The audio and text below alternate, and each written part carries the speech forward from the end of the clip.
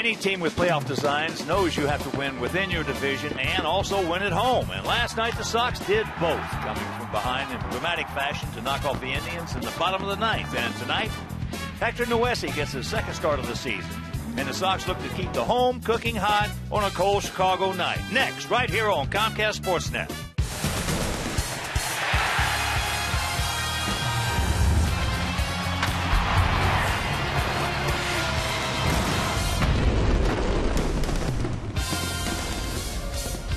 We are coming to you from the city beautiful Chicago, Illinois, where tonight Comcast Sportsnet presents White Sox baseball. It's Jose Abreu, Avi Garcia, Alexei Ramirez and the Sox as they get set to butt heads with Jason Kipnis, Michael Brantley, Carlos Santana, and the Cleveland Indians.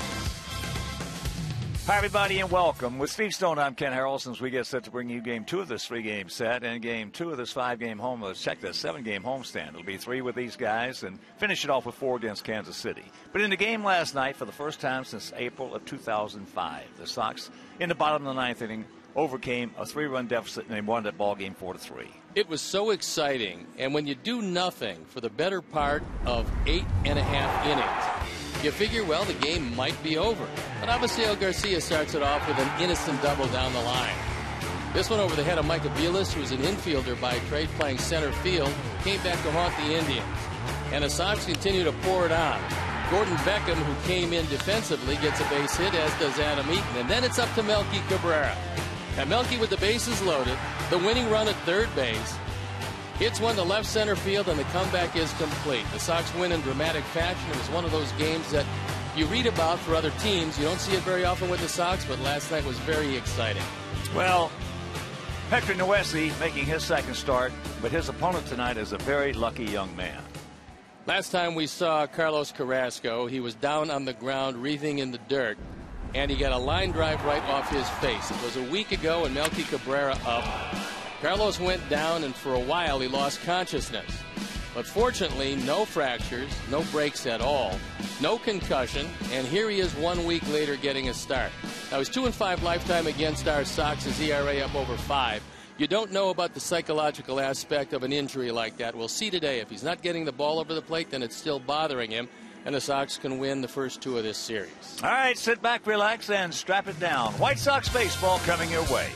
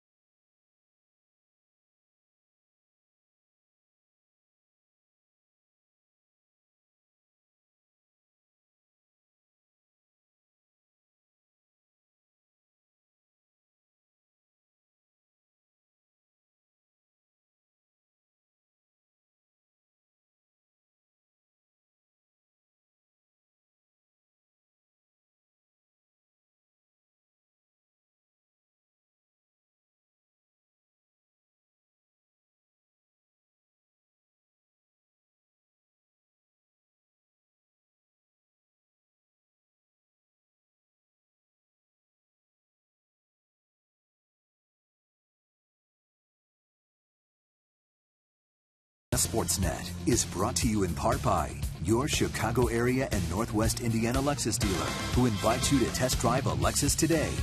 Blue Cross and Blue Shield of Illinois, through it all. Audi, truth in engineering. Xfinity, your home for the most live sports. And by Toyota. See where Toyota takes you. Test drive one at your Toyota dealer. Toyota, let's go places.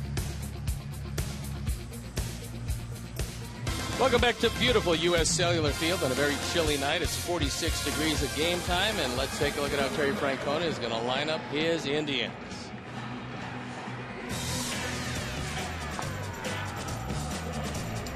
Michael Bourne to lead it off, and he hasn't done much this year with Jason Kipnis in the 2 spot. Then it's Michael Brantley just back in the starting lineup. Carlos Santana in the 4 spot with Brandon Moss, David Murphy, Lonnie Chisenhall, Roberto Perez, and Jose Ramirez at shortstop hitting 9th. The Sox defense and how they'll line up behind Hector Nuese, left to right, Melky Cabrera, Adam Eaton, and Avisail Garcia. With Connor Gillespie, Alexi Ramirez, Micah Johnson, and Jose Abreu in the infield. Tyler Flowers gets a nod behind the plate. And our Lexus pursuing perfection starting pitcher is Hector Nuese, who had a start skipped. So we'll see how his control is today. He's 0-1 his ERA, pretty respectable at 3.86. He didn't make it through the 5th inning as one start this year, and we'll see how things go tonight. The umpires for the ball game tonight. Eric Cooper, who's got a pretty good strike zone as far as a pitcher is concerned behind the plate. He's the crew chief. With Dan Bellino at first, Lance Barksdale at second, and Quinn Wolcott is at third. So the Sox come into this one at 5-7. The Indians 4-8. And they've thrown a ball around the infield, which means that we're ready for baseball, and I'm ready to turn it over to my play-by-play partner, Ken Harrelson. All right, Steve, thank you. And once again, good evening, everyone, and welcome to White Sox baseball right here on Comcast Sportsnet. So happy you could join us for Game 2 of this 3-game series. And Michael Bourne, 32-year-old center fielder, first pitch of the ball game is taken for a strike. And you just hit it right on the head as far as Eric Cooper goes. Hitters, if they don't know he's a pitcher's umpire by now, shame on him. He's got a consistent zone. It is a wide zone, and you got to go up swinging the bat. 1-1 to count. Indians come in hitting at .218 as a team with a 4.06 ERA.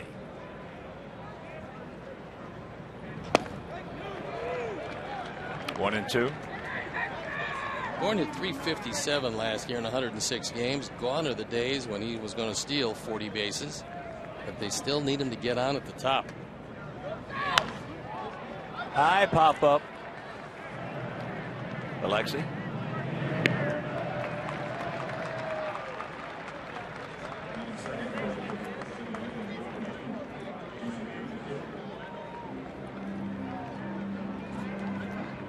One thing you have to worry about with Jason Kipnis, he tried it last night, but the pitch actually followed him as he went up the line.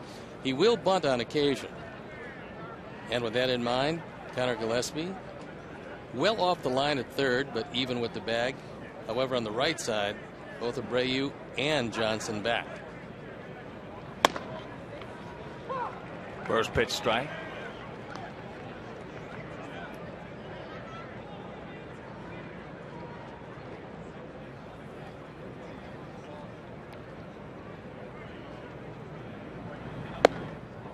And the count 1-1. And here at the ballpark, 330 down the left field line, 335 down the right field line, 375 in the gap, sent 400 straightaway center.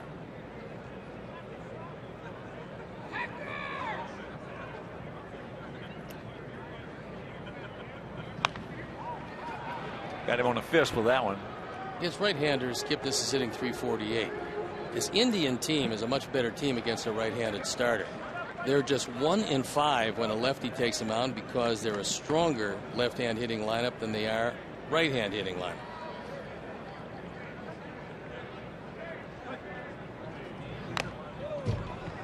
Just did get a piece of it. If you missed that game last evening, it was something. First time since April 6th, 2005. And it was against Cleveland that we overcame a 9th inning deficit of 3 or more runs to win. And that's out of play at left side. Absolutely amazing comeback because it started with 1 out, nobody on. Started against Cody Allen, who's 3 for 3 in save situations, although he's been having some curveball problems.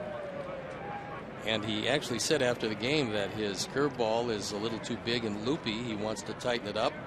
He also said he was making a lot of mistakes with the fastball, all up in the zone. Right side, Micah.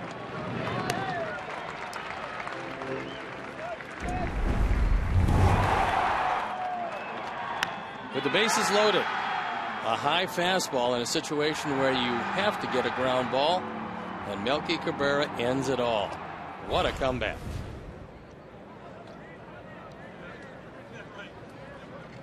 Michael Brantley 1 for 4 last night with an RBI. Michael comes in at 208, no homers. He's driven in 3.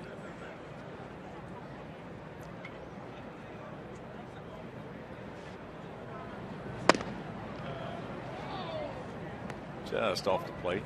Michael had some back issues in spring training that set him back for a while, and then was out of 4 ball games for the Indians, so he's getting a late start, and they certainly have to have him clicking on all 4 cylinders.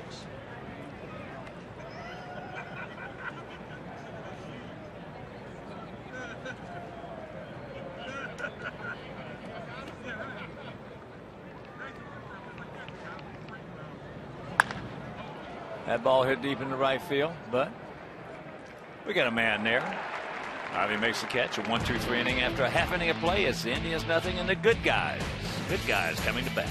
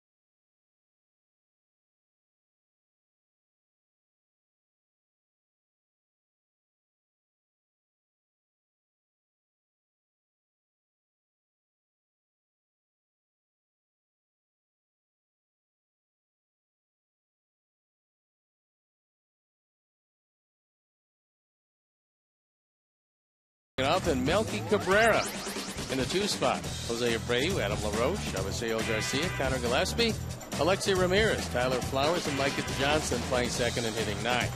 The defense and how they'll line up behind Carlos Carrasco.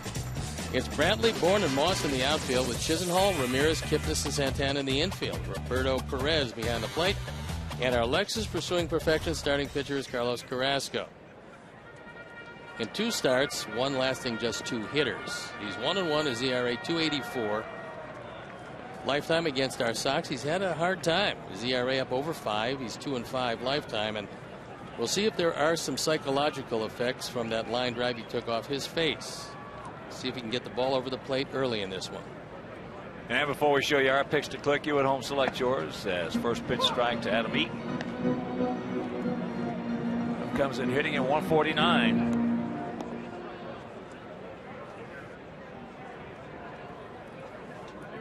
But he's been walking a little bit. In fact, he's drawn a leadoff walk the last 2 ball games. Usually it starts for hitters. They start drawing walks and then they start to hit. Adam is not hitting very well, but he is starting to see the ball better. You can't take bases on balls unless you're seeing it well, and he's a good hitter. He's just not hitting, and he looks back at Perez giving him some time to collect himself as he took one right off the mask. Field swung around to the left. Chisenhall well off the line to third as that pitch is well outside.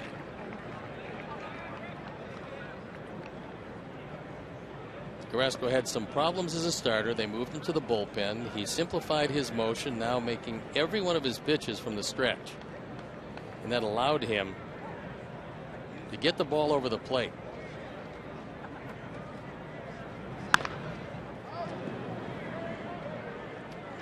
Chops that one foul.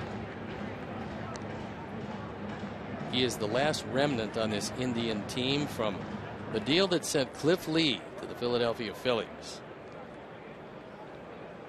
And they signed Carrasco to a $22 million long-term deal. So it gives him some security.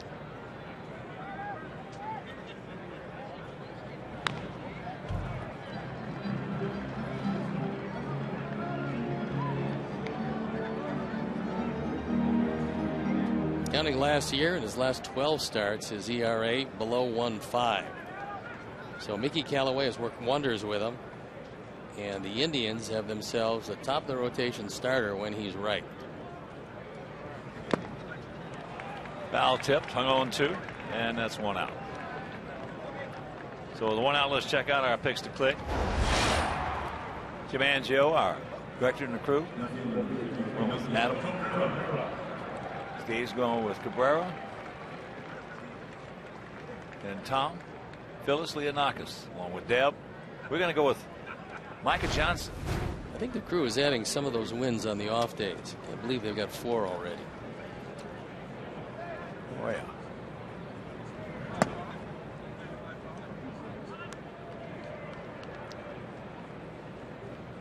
So here's Cabrera. Hitting at 260. 6 for 11 lifetime with a home run against Carrasco.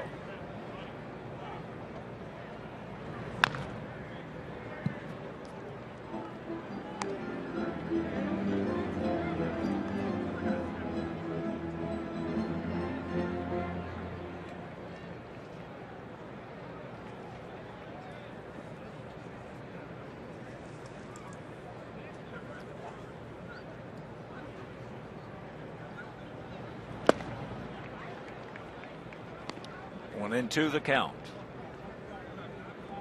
That's what it's like, and it is very windy. The wind at 21 miles an hour, but gusts over 30 miles an hour at the ballpark. Very much a factor.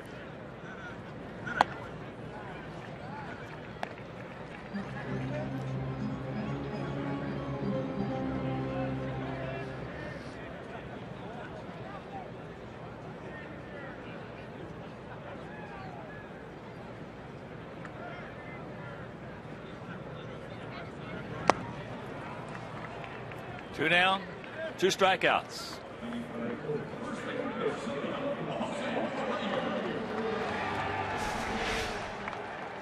Good hard slider low and in. Carrasco has both a slider and a curveball. To go with a straight change, he's a 4-pitch pitcher. But now that he's able to get everything around the strike zone, he's finally fulfilling the promise that he had when he was one of the top prospects in the Philadelphia organization.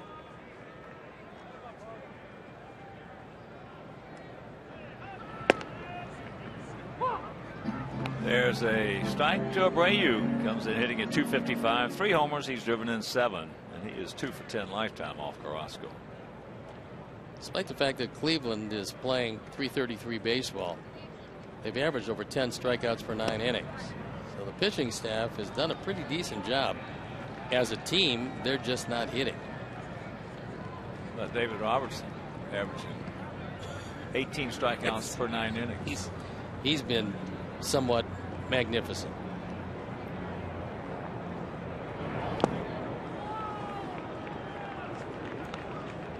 One and 2. In fact, last night when Chisenhall led off the 9th, making contact, that was something special because he's fanned 8 of the last 9 men he's faced.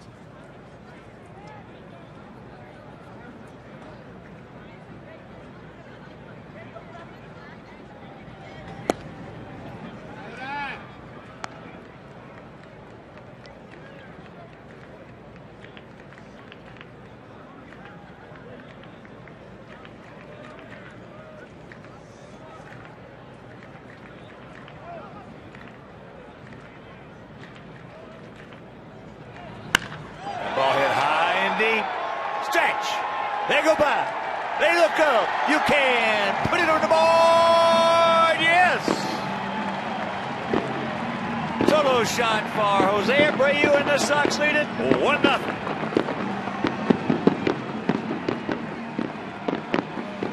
Home run number 4.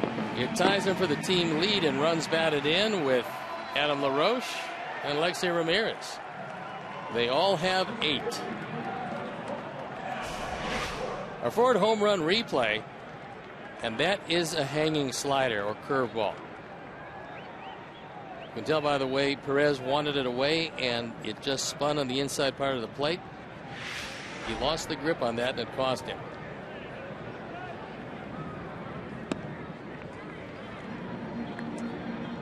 And Kelvin Herrera.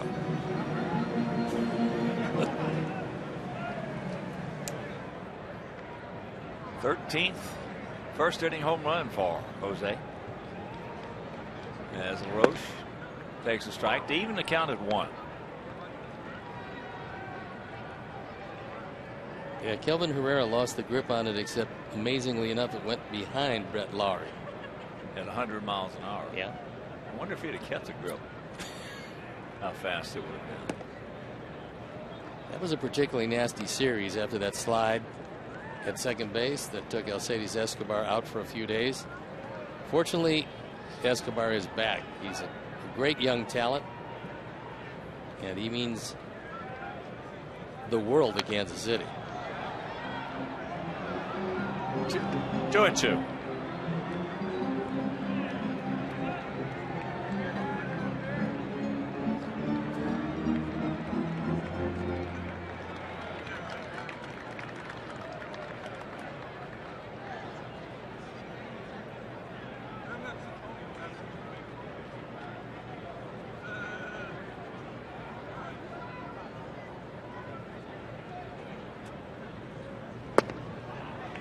Got him. He strikes out the side, but not before Abreu with his 4th homer. After 1, it is 1-0 White Sox.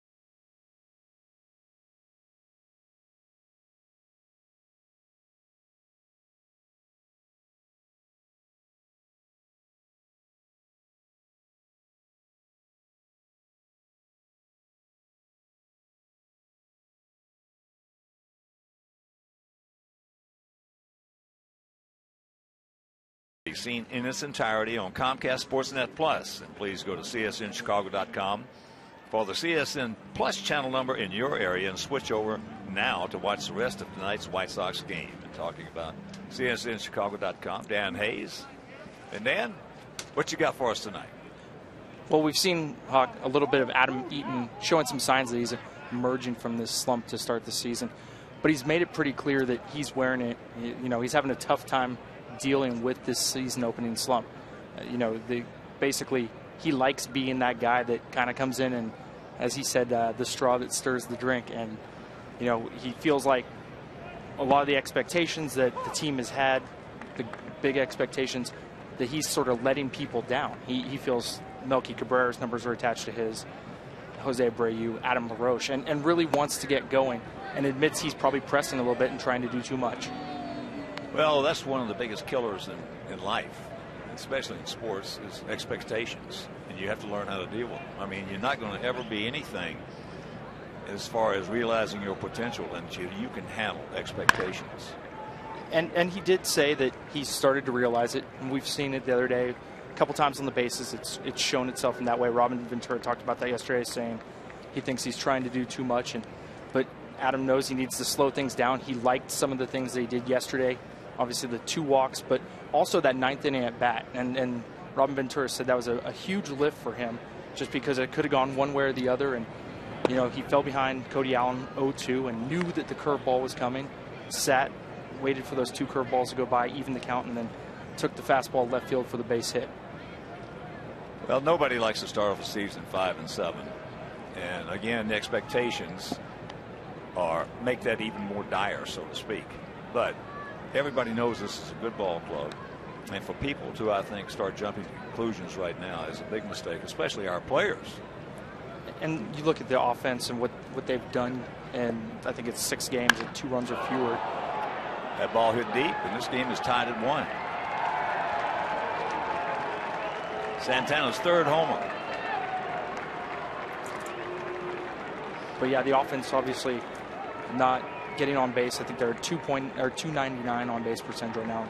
They think they'll be a little bit better, and that 12 games is tough to just look at that and think that's what it's going to carry out for the season. Well, a couple days ago, we had the best batting average in baseball as far as runners in scoring position. The only problem was we didn't have many guys in scoring position, so that negated that. And Adam Eaton below 200, Melky Cabrera sitting around 260. Those are guys at 360 and 340 on base percentages. Well, Dan Hayes, thank you very much, buddy. And I'm sure that they're going to get this thing cranked up. Dan Hayes from CSNChicago.com. Brandon Moss. 1-1 to count.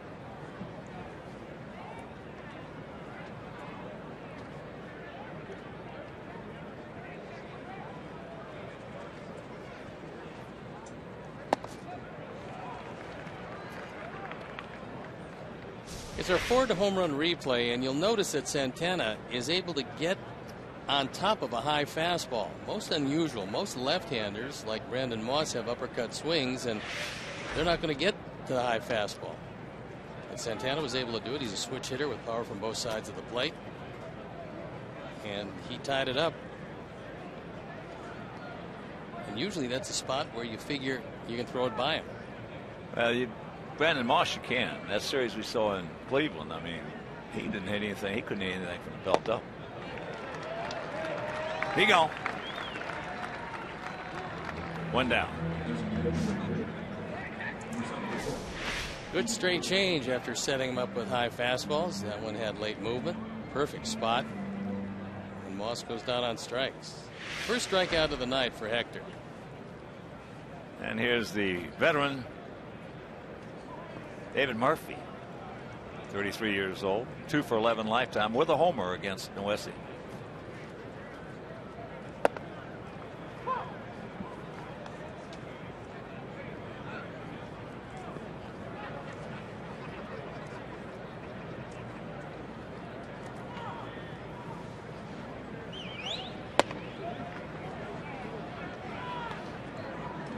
Nobody could get Murphy from Texas after 2012. He hit .304 that year. It was a big year for him. 61 driven in.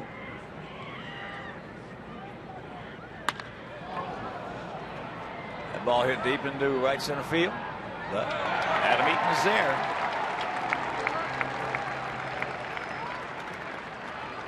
And Murphy part of a platoon system that Terry Francona hopes is effective. Right now this team playing .500 ball against right-handed starters. But we talked about the fact that they're just 1-5 against lefties. They've had their problems when a southpaw takes the hill, and the Sox have a lot of those.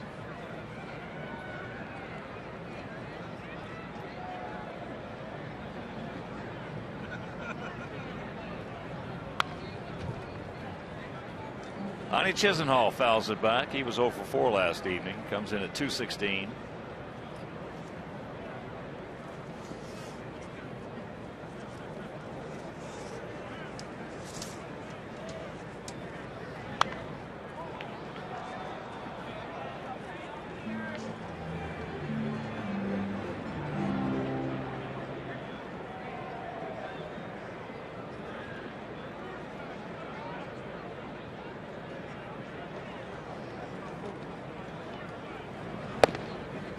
Indians drafted Chisenhall number 1, 29th player chosen overall in 2008. High school, he was a pitcher. Threw upwards of 95 miles an hour, so he's a pretty good athlete. Also played a little shortstop, but became a full-time hitter. Bites that one off.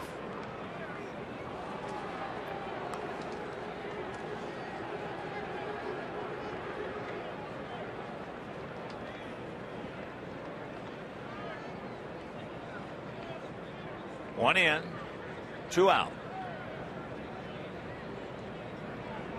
And the 1-2 pitch.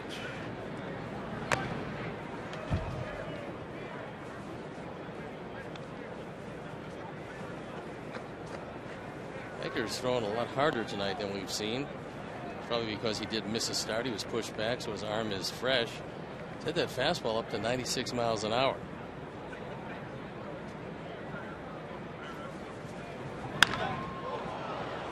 That's high into center field. That should be a can of corn. But the good top hand of Carlos Santana. Rockets one out of here, and we're tied at 1.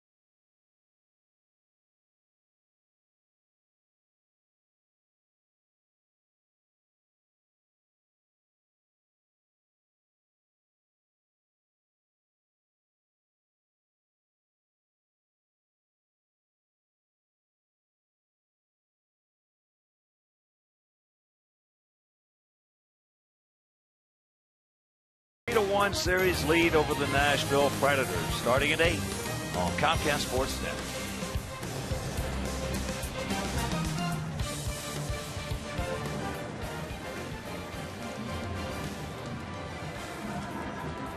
Two solo homers, one by Abreu, one by Santana.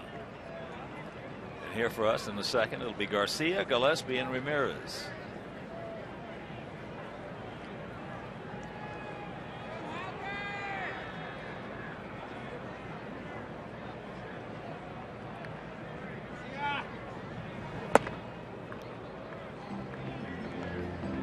Bobby hitting a 308, a homer. He's driven in 3. Started off that comeback last evening with a 1-out double right over the bag at first.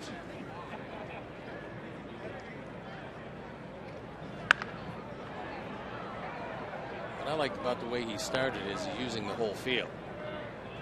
Foul line to foul line, taking the ball back up the middle when he's had the opportunity.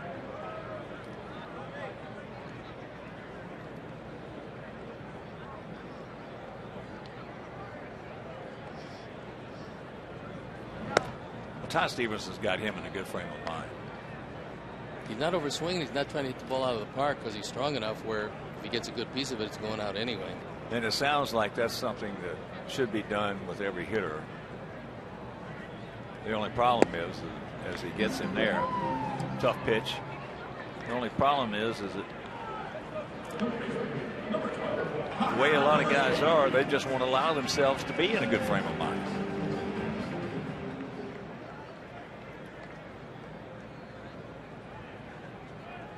They will, as long as everything's going good, but when things start to go a little shaky, which they're going to in this game,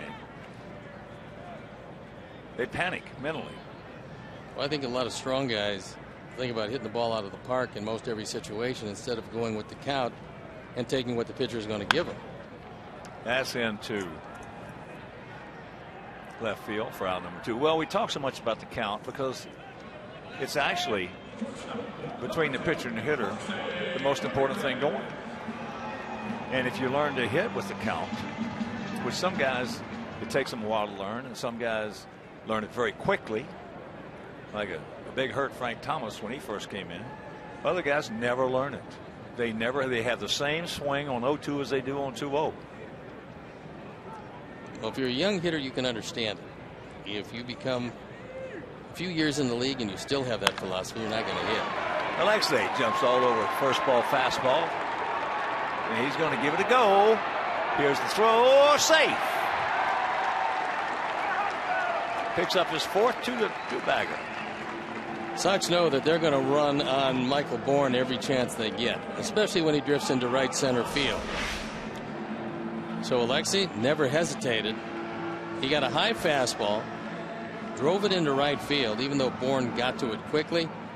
Alexei's thinking 2 bases. And you got to hustle out of the box to wind up at second base here.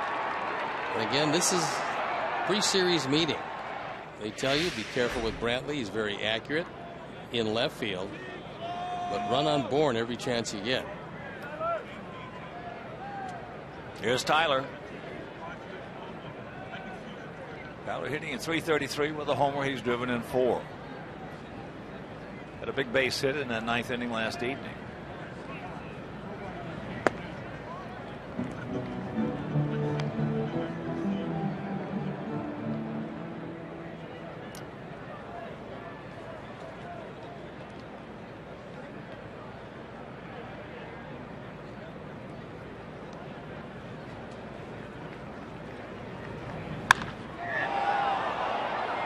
That's got the right size, but the wrong shape. That's one of the few times that Carrasco has missed with the changeup. That time he got it up and in. Tyler just unloaded, reminiscent of one he hit in Cleveland. He hit it a mile, but hit it foul, and that brings Perez out from behind the plate. Wants to talk to him about that straight change and the philosophy of if you miss down. See the second pitch on our Menards pitch tracks. That was the high changeup. For the most part, he's been very effective with that changeup here in the early going. That one he hit in Minnesota be over that pitch count 29 sound out there in the upper deck. That was a blast. Minnesota one was a lot longer than the one he hit in Cleveland.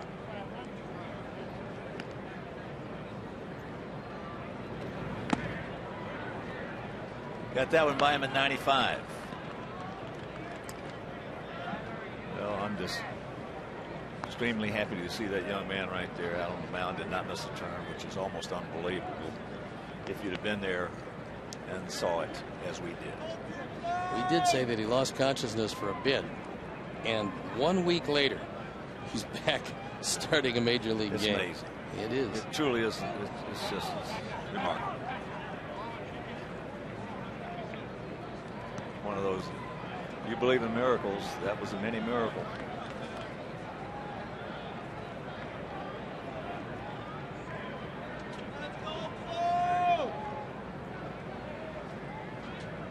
Alexei at second, 2 out. Fouls up and back.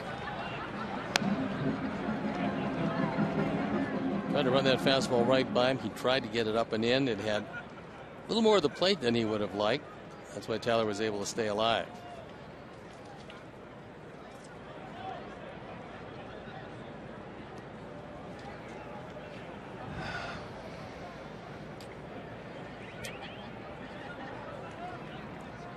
Outfield straight up, about equidistant.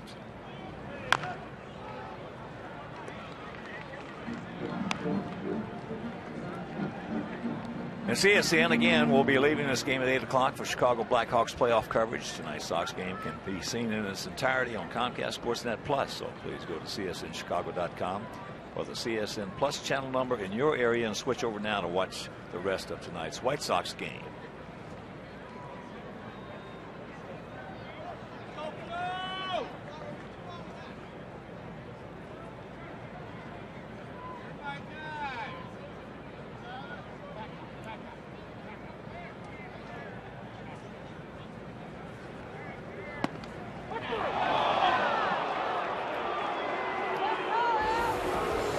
And that'll do it.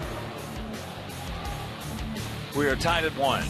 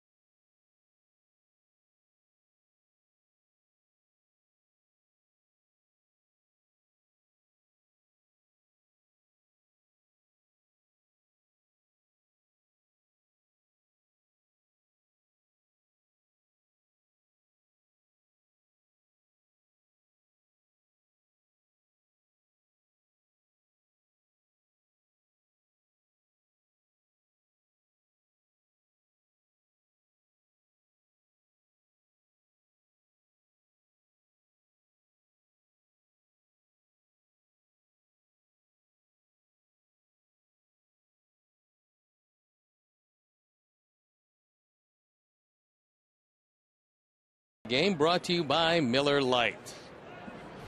Roberto Perez will lead it off. He'll be followed by Jose Ramirez, and back to the top of the order with Michael Bourne. Perez, 26-year-old receiver, going to get a lot of playing time because of the injury to Yan Gomes. That's a huge loss to the Indians, their silver slugger catcher. Perez takes strike 1. He's got a couple of homers. He's driven in 4.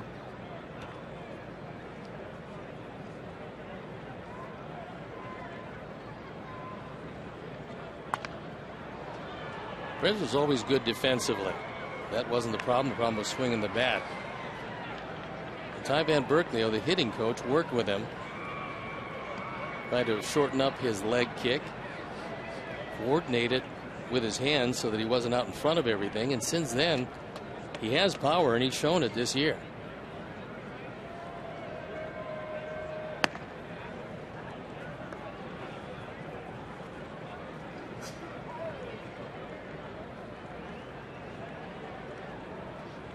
Well, a lot of times coaches try to get a guy to shorten up their swing.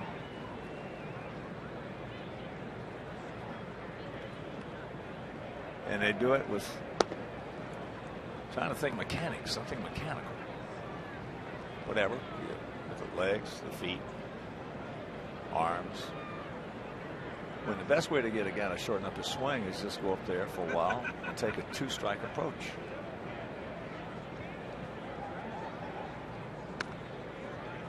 When you step in that batter's box, you face that pitcher for the first time, you're thinking you've got 2 strikes on. Makes you look at the ball a little bit longer. And just try to make contact. That's it. And usually good things happen if you make contact. Other guys will go in there sometimes with a 1-strike approach. They're hitting 0-1. And then when you're going good and everything, and the stars are in line, and metabolism, yeah, biorhythms, everything is in shape. Yeah. You go up there and you just hit. That's when hitting is easy. He gone. 2 strikeouts now. Both strikeouts have come off the straight change. As you can see, he's got Perez well out in front of it.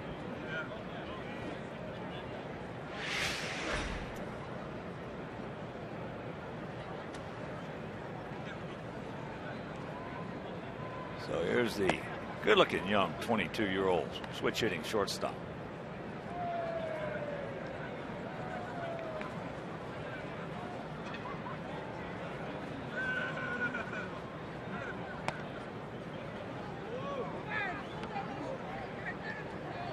Two and 0 the count. Big gap out there in left center.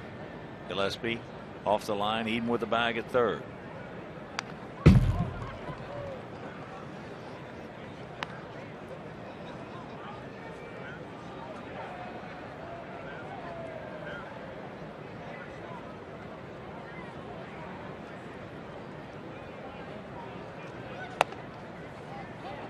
Three and 1. You want to walk him?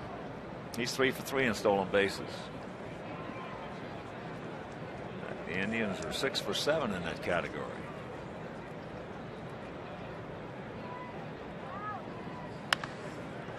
Pops him up left side.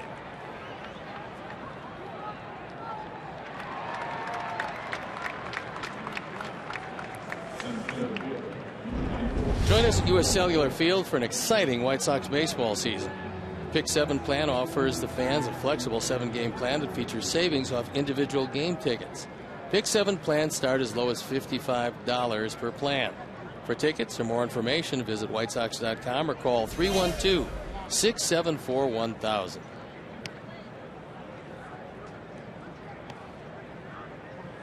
Michael Bourne popped up to Alexei.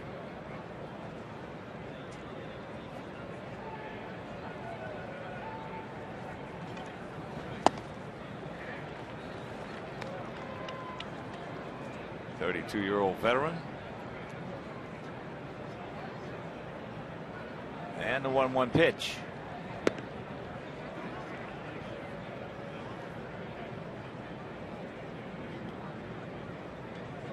Mark Burley in Toronto leading Baltimore 10-2. The game in the bottom of the 5th up in Canada. And this is going to be a nice 1-2-3 inning. This is 6 in a row retired by Hector after that home run by Santana.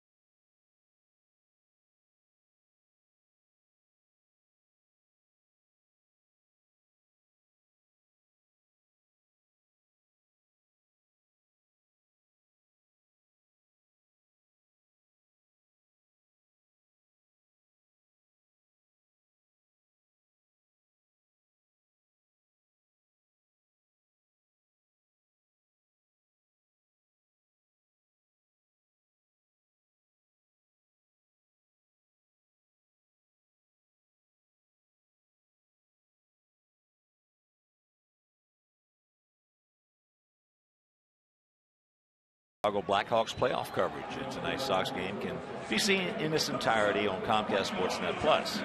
Plus, go to csnchicago.com for the CSN Plus channel number in your area and switch over now to watch the rest of tonight's White Sox game.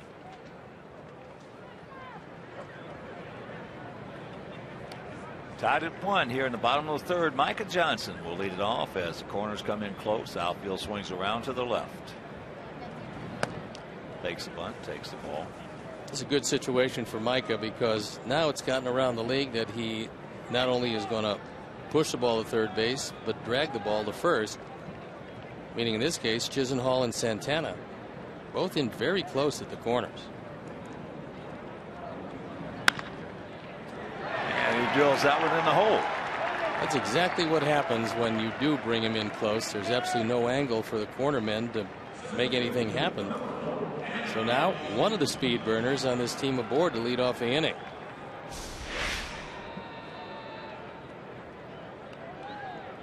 Micah doing a better job recently of doing what they'd like him to do, which is hit the ball on the ground and take advantage of his speed.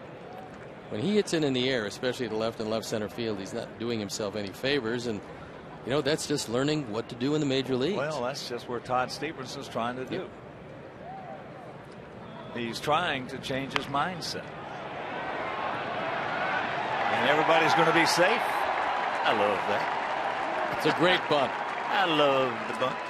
And Adams been working on that. I mean, that has to be part of his arsenal. And he's in the same situation as Micah Johnson.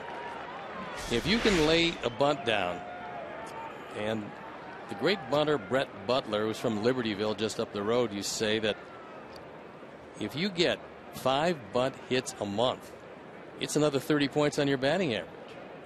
So a 270 hitter, if he can bunt, becomes 300, which is exactly what Adam did last year.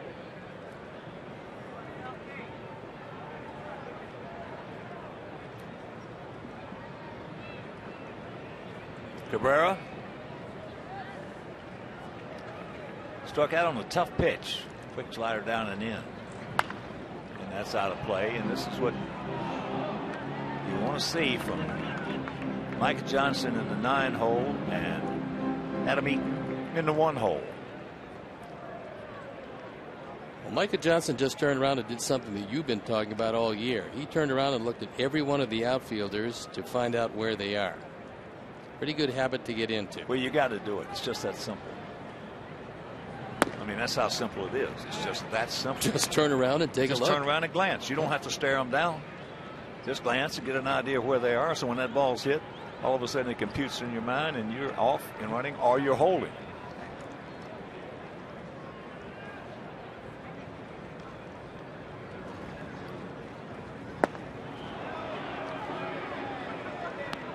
That off-speed pitch, lay off, and the count 1-2.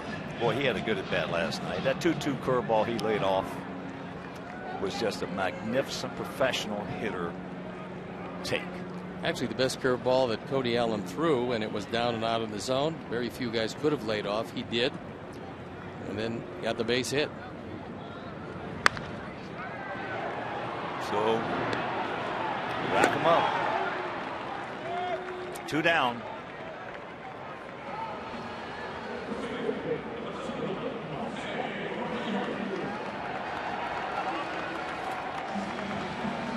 Perez out there to talk with Carrasco about being very careful with the big man. Abreu hit a home run in the first inning, and you've got a couple of bases to work with, even with Adam LaRoche on. I think Perez is telling him, you got to be a little careful with this guy because he is the most devastating hitter in this lineup. Abreu has accounted for hours with his 4th homer. And if you missed it, poof. Hanging breaking ball on the inside part of the plate and gone.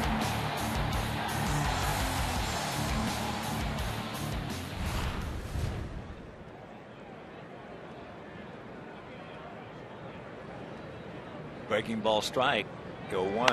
That's out of play. That's the fastball at 96. And once again, we'll be leaving this game at 8 o'clock. Blackhawks playoff coverage in tonight's Sox game can be seen in its entirety on Comcast Sportsnet Plus. So please go to CSNChicago.com for the CSN Plus channel number in your area and switch over to watch the rest of tonight's Sox game.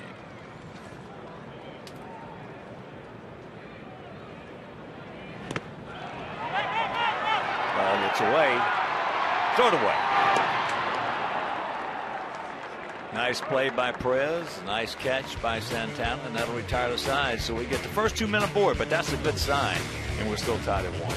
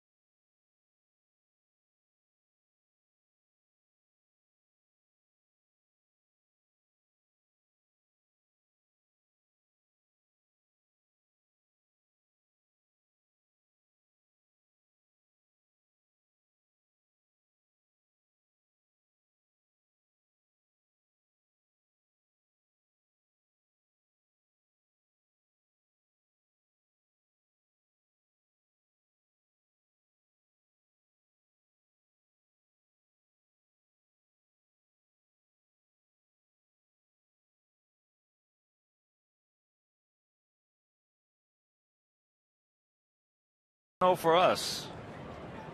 It'll be Kipnis, Brantley, and Santana.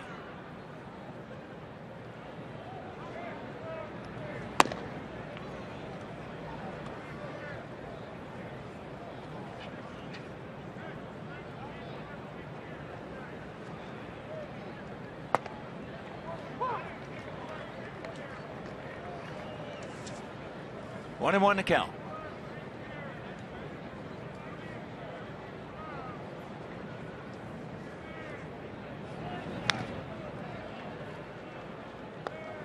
Another good straight change. That one down in the zone. Kipnis able to foul it off.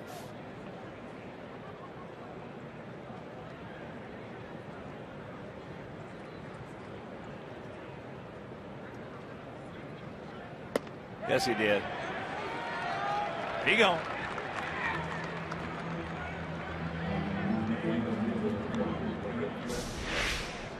Just barely got a piece of the bat. Fortunately, sticks in the glove.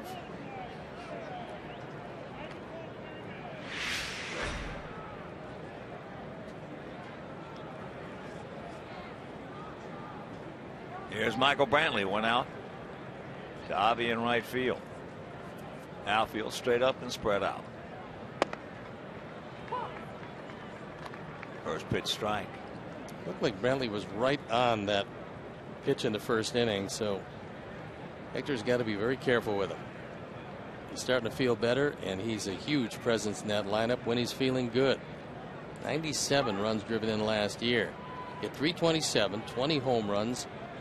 That doubled his career best coming into last season, so a breakout year for Brantley. And the Indians will go nowhere unless he has a similar type season. That's hit hard, but just a strike. And the count 0-2.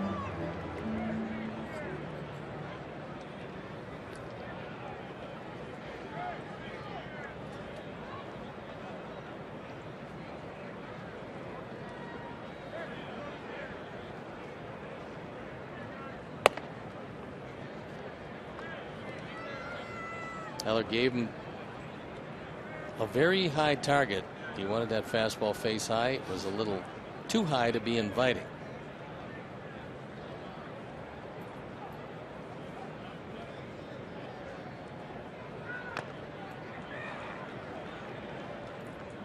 Foul tipped.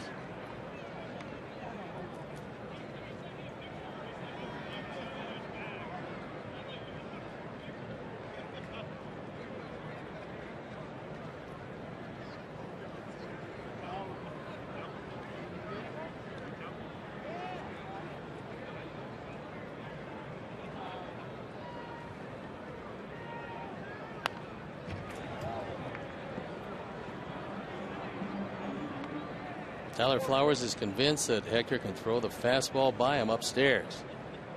And he's been trying to do just that since it was 0-2, and he's fouled off a couple of them. There you see 3, 4, and 5 have all been upstairs after jumping ahead 0-2.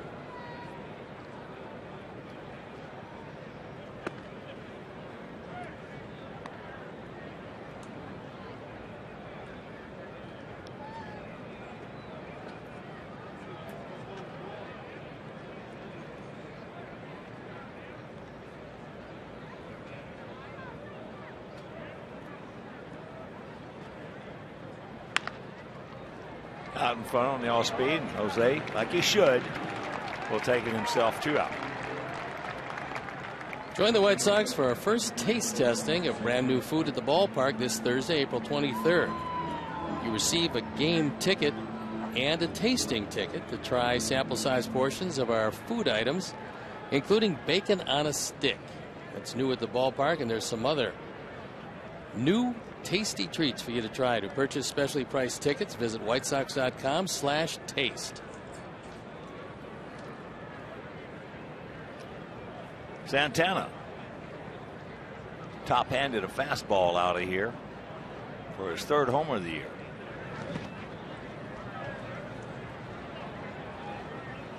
Indians now with 10 home runs this year. Every one of them a solo homer, and everyone on the road this year.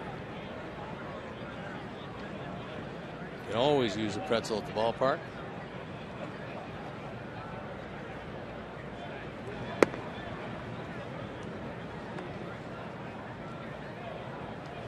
Corner is moved from 3rd into short right field.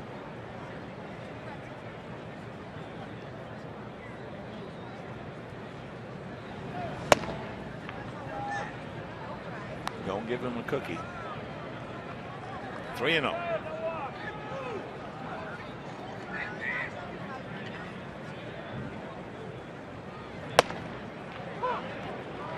High strike is called. That was a real high strike. Take a look at where the 4 appears on the Honda pitch tracks. We told you about the generous zone of Eric Cooper to stay that way the entire game. Of course, 3-0, you're not going to swing at anything up there.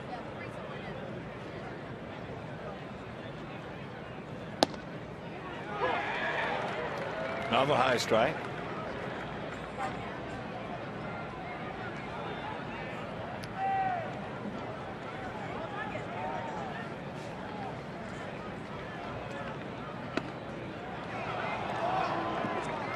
First walk at you by Hector.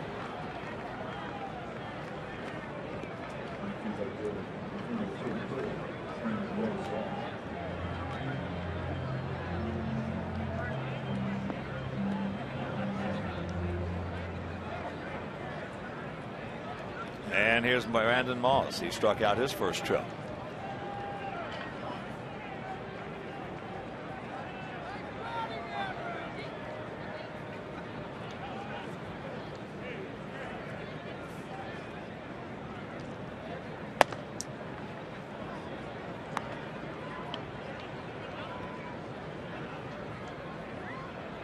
Last year had a good year, but it was a miraculous year before the All-Star break. He had 21 home runs before the break and just 4 after the break.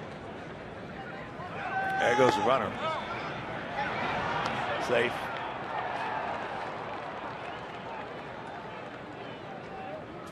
Sometimes you take for granted that a former catcher is not going to run too often. Hector a little slow to the plate, and that allowed Santana to beat the play. Santana now 2 out of 2 in the stolen base department.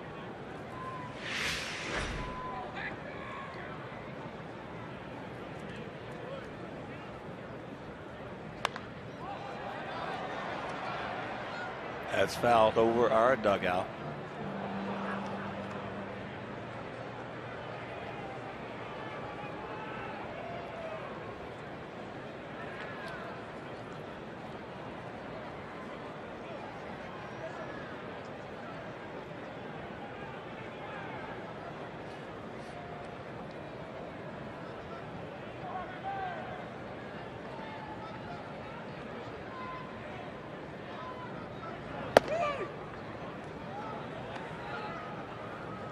Two out.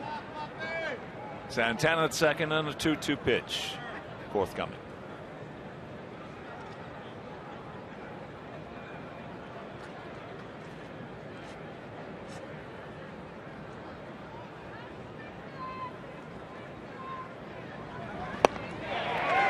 He gone. 4 strikeouts. And we're still tied at 1.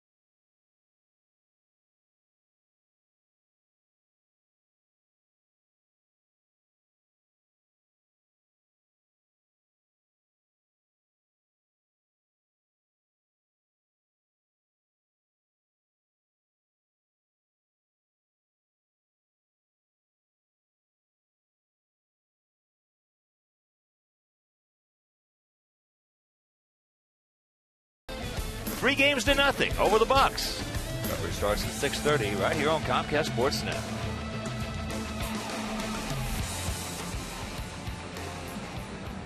Bottom of the fourth inning, it'll be LaRoche, Garcia, and Gillespie to face Carlos Carrasco in a 1-1 tie. Young fan all bundled up. There's some older fans bundled up. 45 degrees here at the park as we speak. Not getting any warmer anytime soon, I don't think. So here's Adam, struck out his first trip. It'll be quite a matchup in the ball game in the series finale tomorrow. Their ace and Cy Young Award winner last year, Corey Kluber, goes to the mound against Jeff Samardzija. Fresh off just an outstanding performance head-to-head with David Price in Detroit, where he got an 8-inning no decision.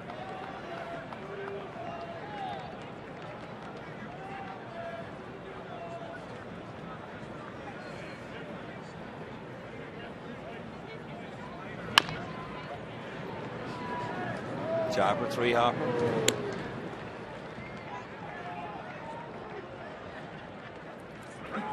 White Sox invite fans to celebrate Hispanic heritage at the ballpark with Dia de Familia.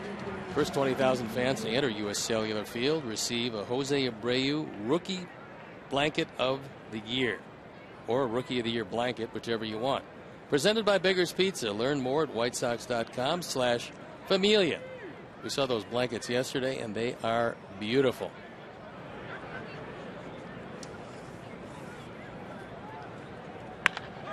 That ball lined right at him. That's a hang woofum for Avi.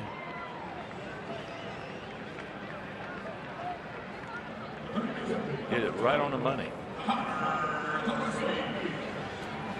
That'll bring up Gillespie. He went out to Michael Brantley in left field.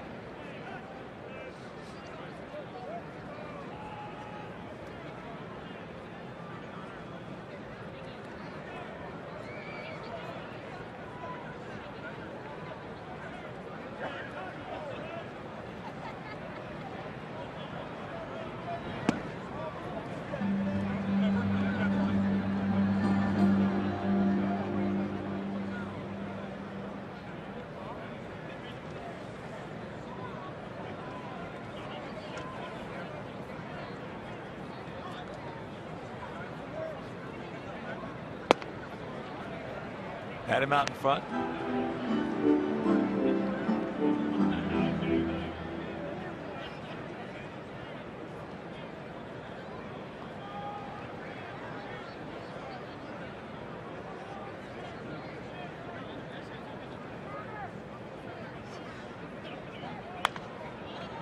Fouls it up with a 95-mile-an-hour fastball. A lot of people were surprised that Carrasco signed that 4-year, $22 million extension to his contract, which took him out of a year of free agency. It's because he had a non-invasive heart procedure in the offseason. And he was thinking about his family and the family's security when he signed that deal. Now, there's a few people in the Players Association maybe not real happy with what they consider below market contract. Well, that's none of their business. No, players have to take care of themselves and their family, and he had some issues that he felt he wanted to get security. He's going to be a terrific pitcher. Odds are overwhelming if he stays together that he's going to be able to sign a big contract after this one. In the meantime, now he doesn't have to worry about much.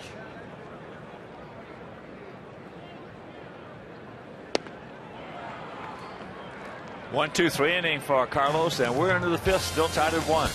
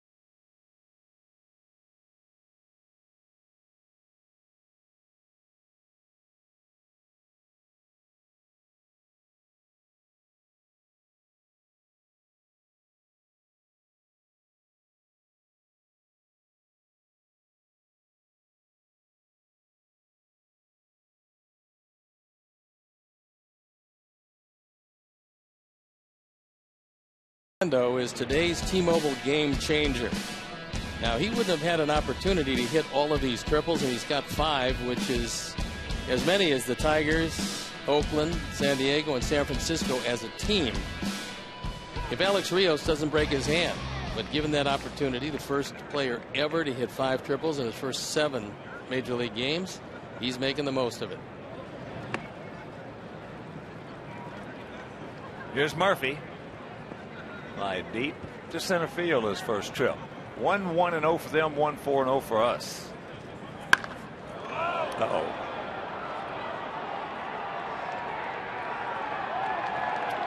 It is 2-1 Indians. First homer of the year. The 11th solo home run and the 11th hit on the road for the Tribe. So Hector's made 2 mistakes, and it's 2 solo shots. Our forward home run replay. This ball right where a left-hand hitter likes it. Low and in. And out. Here's Chisenhall. And that's going to stay foul.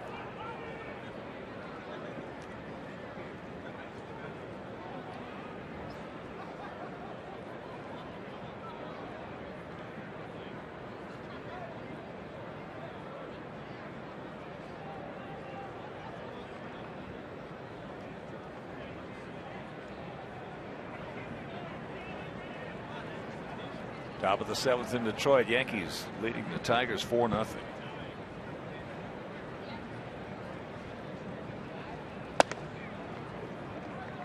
Got that one by. And the count 0-2.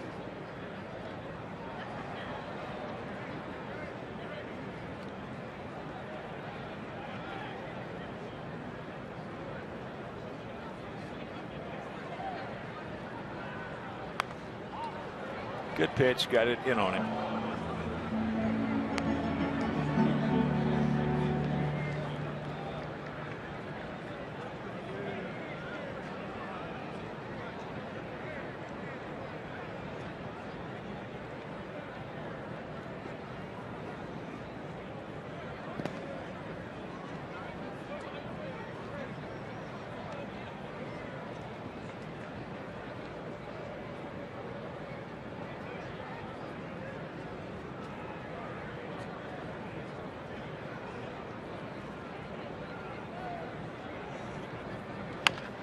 Little soft comebacker.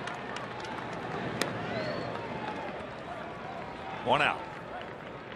Hector's made the most of that straight change. He had Chisenhall well out in front. He can only tap it right back to him. So the changeup has been good.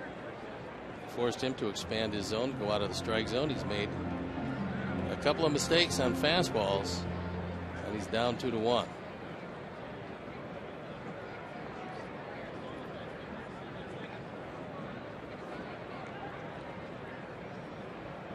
Catcher Roberto Perez, the strikeout victim, leading off the 3rd inning.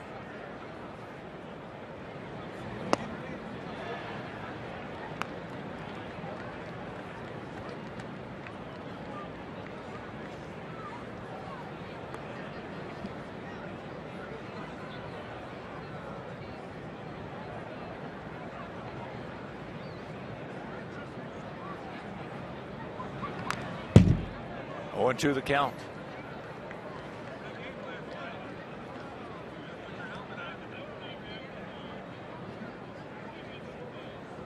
Bottom of the 5th in Kansas City. Twinkies and the Royals are tied at 1.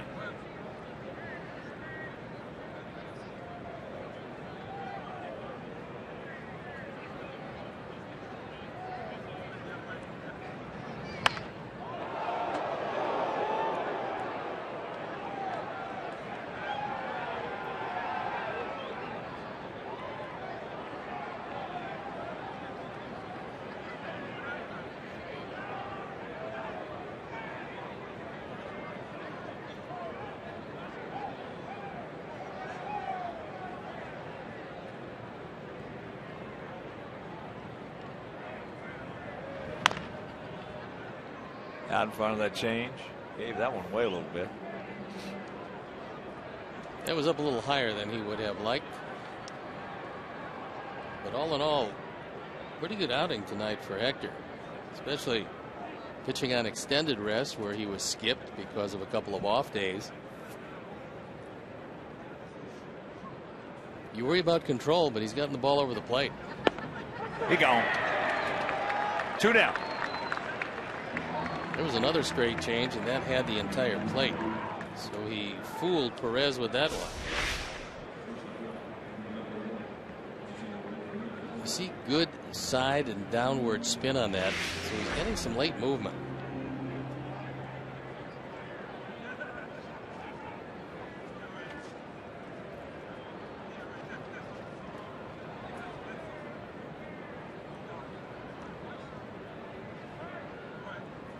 Jose Ramirez, the shortstop, he popped up to his counterpart, Alexei. Corners in close. Ramirez has been a very good fielder, always has, but he also realizes that their #1 prospect, Francisco Lindor, is not all that far away. He wants to show a few people that he can play. So far he's done a nice job defensively, but the bat has been lagging behind.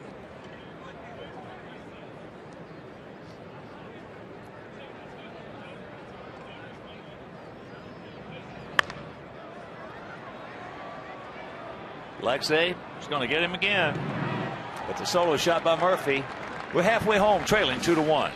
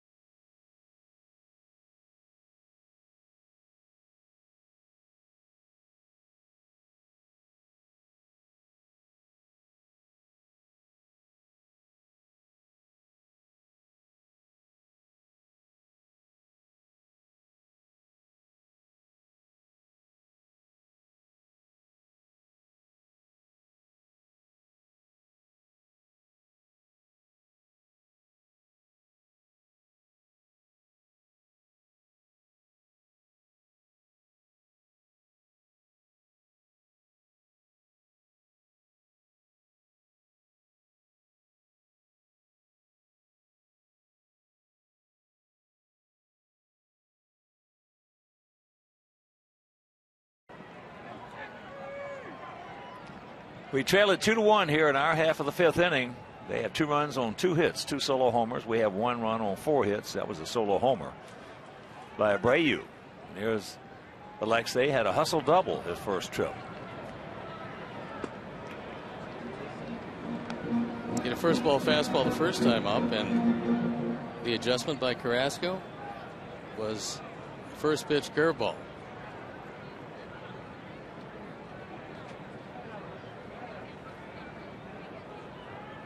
Alexei now with 198 doubles in his career.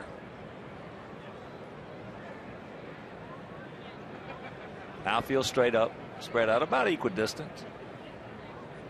Chisenhall just a couple of steps behind the bag, playing him perfectly right at it. Sox fans, join us on Saturday, April 25th at 1:10 as your White Sox take on the Royals. The first 20,000 fans will receive a Jose Abreu 2014 Rookie of the Year blanket presented by Beggar's Pizza. For tickets, call 866-SOX-GAME or visit whitesox.com/promos. Here's Tyler. Struck out his first trip on a very, very difficult pitch. But it did have a little bitty piece of the strike zone. But Tyler's been having some good at-bats. His approach has been better.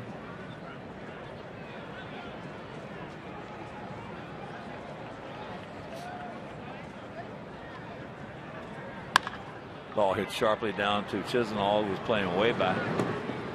And 2 down. Well, an injury that's going to affect the White Sox happened in Milwaukee. Milwaukee off to just a terrible start. They're 2-11.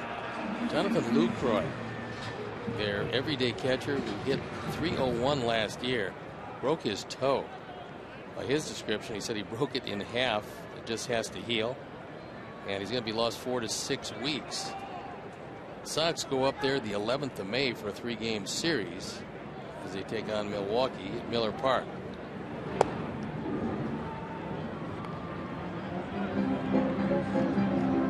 Yeah, there was some. I was listening to MLB radio yesterday, and they were talking about a lot of people thinking Lucroy was the most valuable player on that ball club.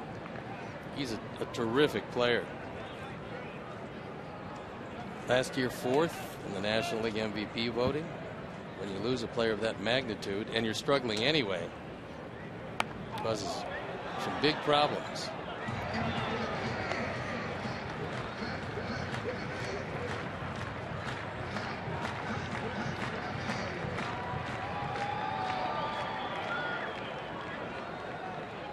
When you get a catcher that can lead the major leagues with 53 doubles, it's pretty impressive.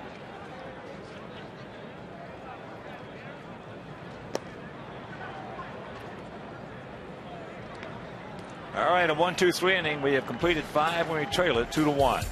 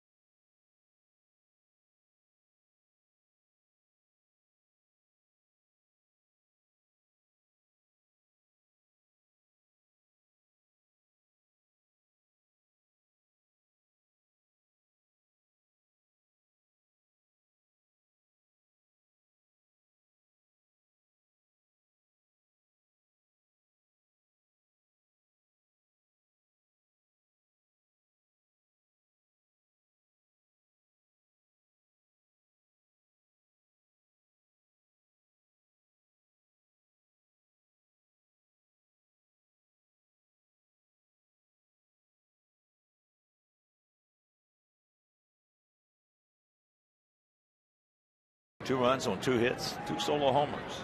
We have 4 hits and 1 run. That was a solo homer. Santana, Murphy for them, Abreu for us. So here's the top of the order. Michael Bourne tries to bunt it, just jabs at it, flips it right into our dugout. Really amazing that a lot of guys who run well, and Bourne does that even these days. Technique is just not particularly good. He's shaking his head because he knows when you drop the head of the bat, you're going to pop the ball up. No other place for it to go.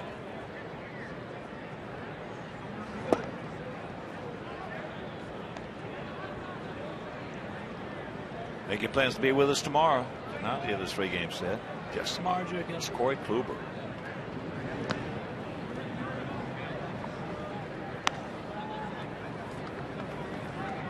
And of course the shark cage will be open tomorrow.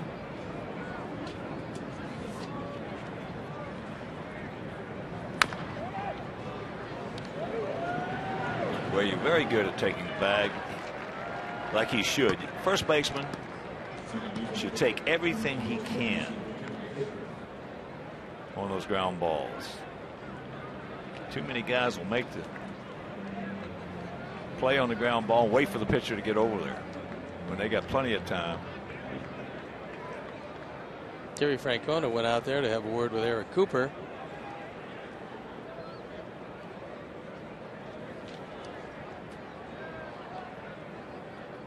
No idea what it's about. It's a routine ground out.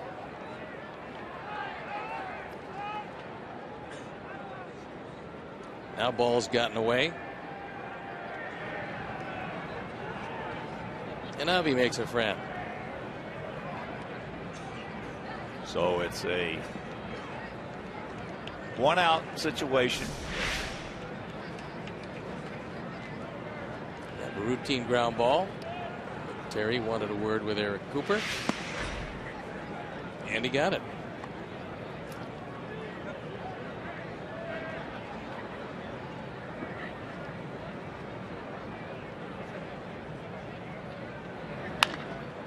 Back through the middle. He's now 1 for 3.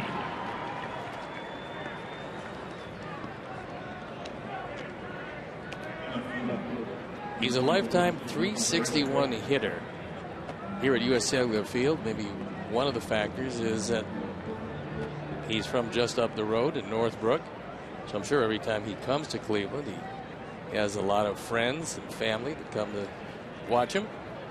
Here you see Sandy Alomar, the first base coach. He's living here in Chicago now. Born in Northbrook and raised there and living here.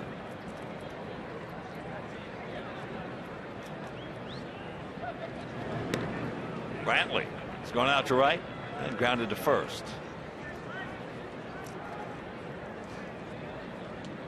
Yeah, but you can get your ticket down that shark cage tomorrow when Jeff's out on that bump against Corey Kluber. $20 will get you a shark cage cap, strikeout card. Off the end of the bat, that's trouble. So that'll be a base hit.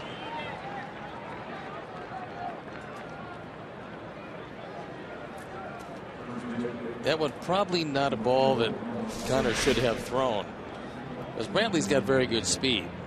This ball squibbed off the end of the bat, and the only thing that can happen here is this ball goes down the line into right field. Jose did a nice job of coming off, making sure that the runners have to stay at first and second. So Hector in a jam here in the top of the 6th. Santana has homered and walked. Also picked up a stolen base.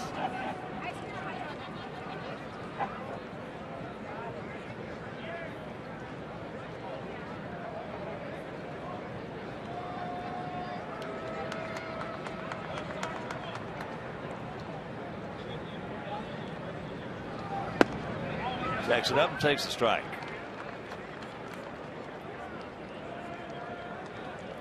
Carlos Rodon ready to make his major league debut, and there's Bobby Thigpen trying to calm him down. And you know that The adrenaline is flowing.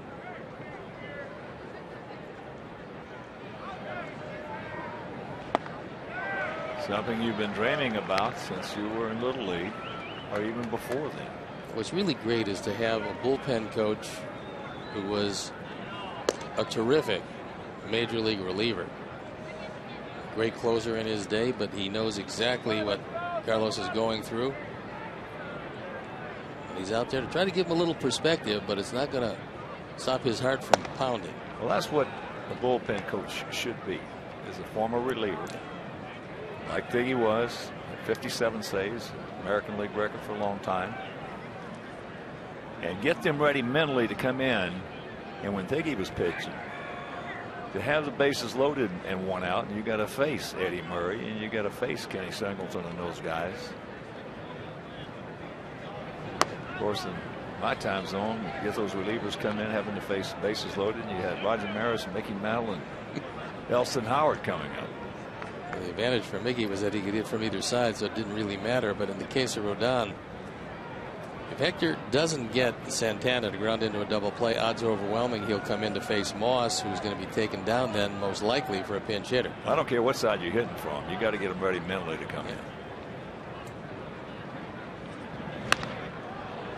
That's high in the right field, deep into the corner, but Avi's got room. He will make the catch, get it back in. So Kipnis tags, moves into third. 2 down, runners at the corners.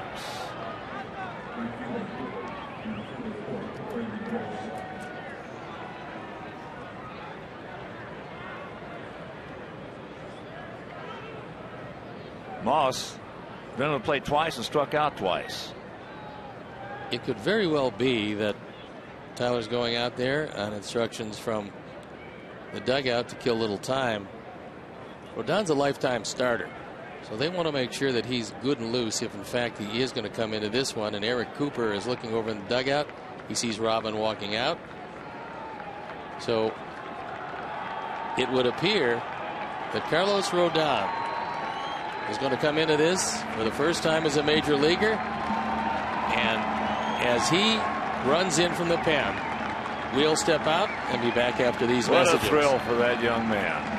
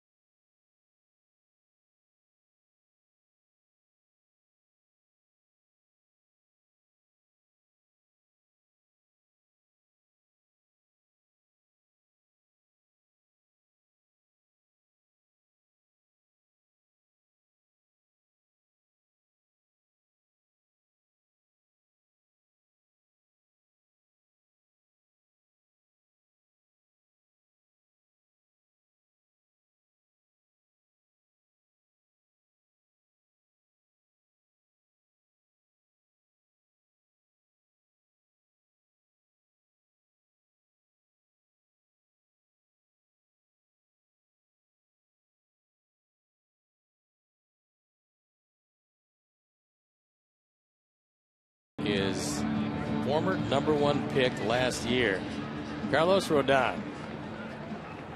And there's no easing into this situation. He's got runners at the corners, 2 outs. And it looks like Terry Francona is going to stay with Brandon Moss. So you look at the numbers from Charlotte. That's in 2 starts, 13 strikeouts in 10 innings. Left-handers did not get a hit. And that's who he'll be facing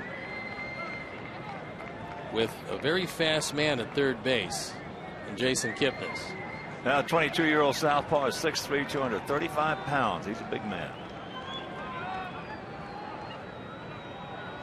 North Carolina State. Outfield straight up, spread out.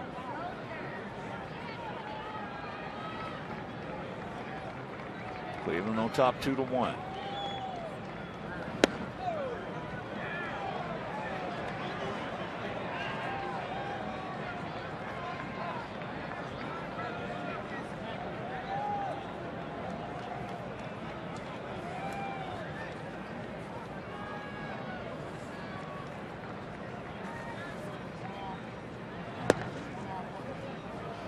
Fastball at 97.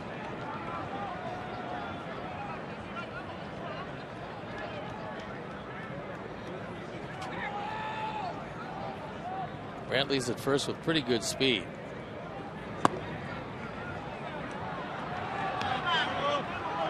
And the count goes to 3-0.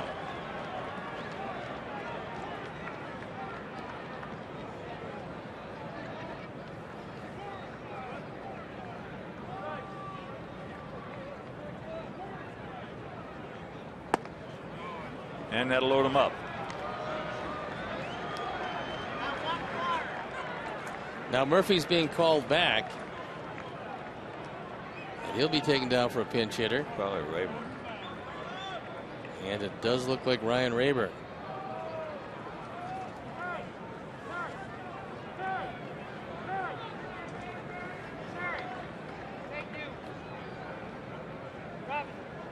So Rayburn, who was 2 for 3 last night with a homer and a double. A legitimate Sox killer. He has 77 career RBIs against us, which is unbelievable. Now Eric Cooper wants to break up the conversation with Tyler Flowers. He's trying to settle down his left-hander, who is coursing with adrenaline, missing with 4 straight to Moss. Now he's got to face a pretty dangerous hitter against our Sox.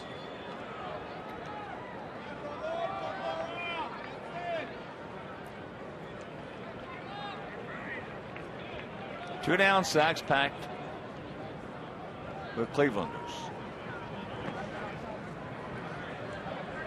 And here comes Coop.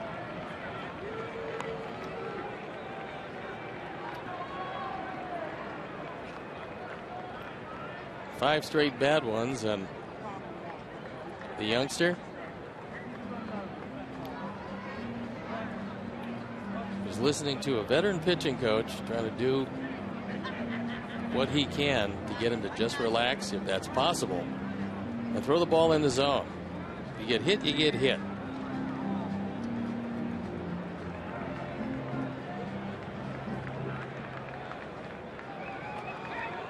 Chris Sale also made his major league debut out of the bullpen, so he certainly knows exactly what Rodon is going through.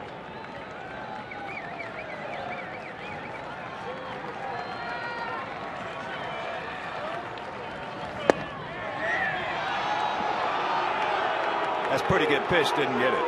That one could have easily gone Rodon's way. Cooper normally with a wide plate does not give him the benefit of the call.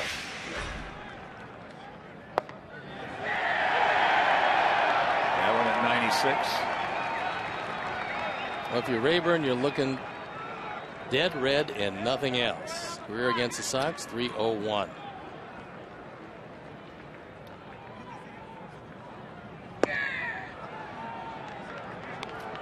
And the count 3-1.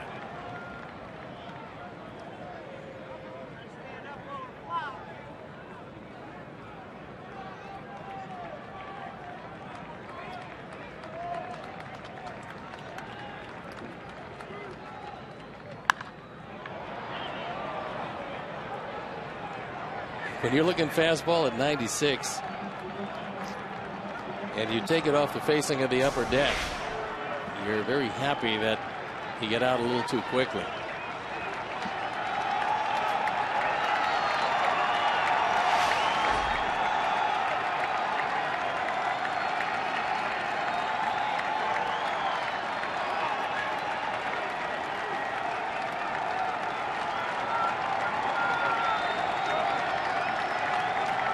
Payoff pitch.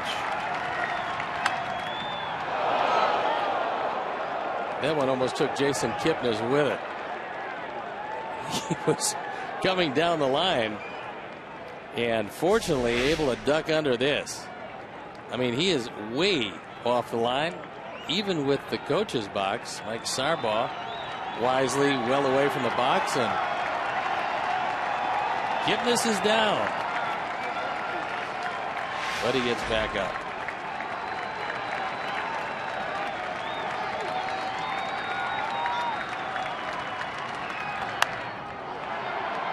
And that one in 97, so he's not aiming it.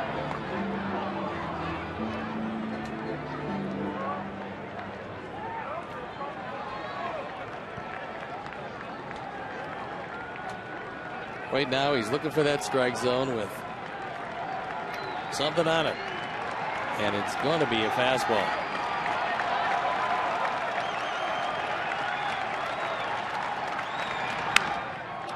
There's a broken bat flare in the left field for a base hit, and that's going to score a pair. So it's a 4-1 lead. And Ryan Rayburn is absolutely just swings an unbelievable magic wand against us. All he's got to do is hit the ball, and it's going to find a hole, find a base hit. That pitch was inside off the plate at 98 miles an hour. He was able to get his hands in, knowing it's going to be a fastball.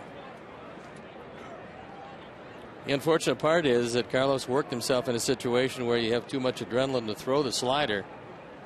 And even at 98, he was able to just pretty much fist it out into left field. We're probably the only team in baseball that he can hit that same pitch and get a base hit on. No I mean, it's just unbelievable. It really is unbelievable.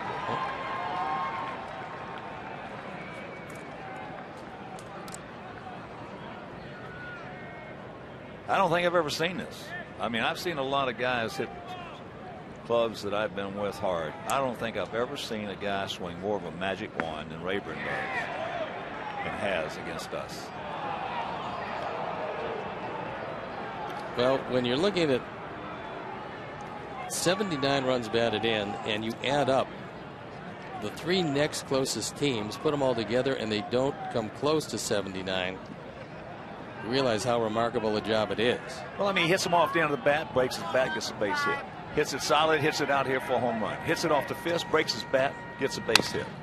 There's another broken bat. And they get him. But the broken bat single, they score a pair, and they lead it 4-1.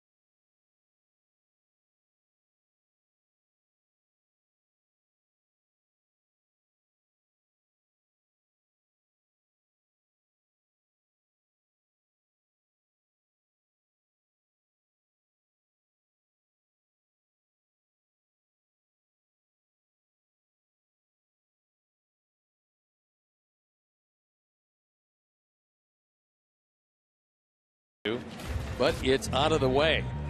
And since 1987, Shingo Takatsu didn't have any minor league innings. Chris Sale had only 10 1/3. Jack McDowell 27 2/3. Sergio Santos with 28 2/3 before Carlos Rodon tonight had 34 1/3 minor league innings. And then there's Alex Fernandez. So it didn't go the way he wanted. We've had a few guys come up and talk to him, welcoming him to the big leagues. It will get better, and he will get the ball over the plate.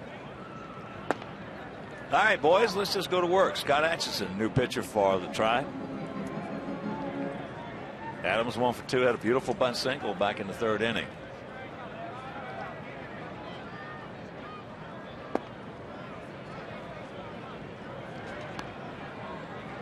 Carrasco was awfully good tonight. 5 innings, 4 hits and a run. He didn't walk anybody, which was a concern coming back from that line drive in the face. And he fanned 10. So Atchison, the first man out of the chute, usually a pretty busy man. This time on for the 6th time, and he has yet to give up an earned run.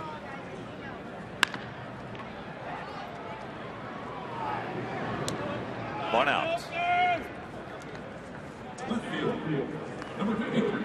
Hey, Sox fans, all season long, you can score with Papa John's Pizza.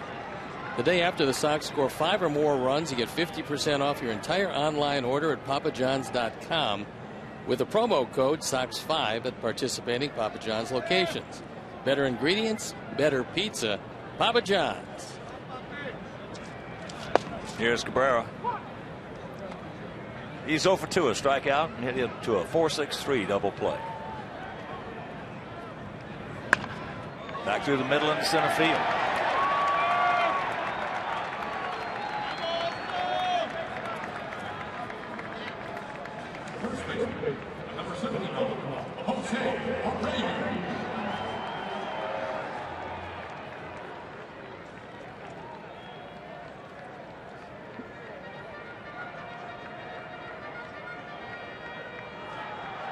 Atchison played on the Red Sox and the manager, Terry Francona.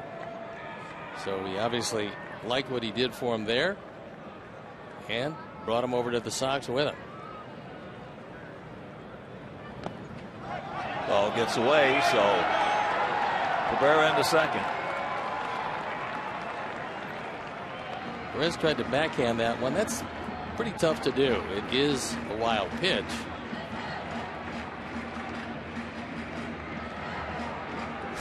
And the Sox had a double play situation.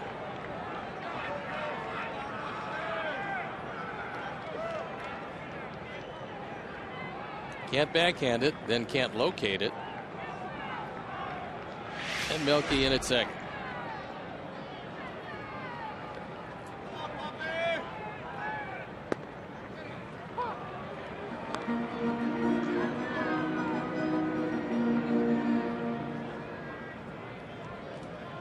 One and one to count.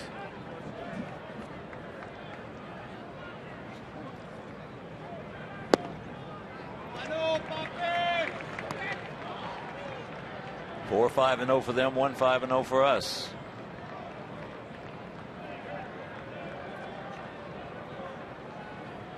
Atchison's been around since 1999.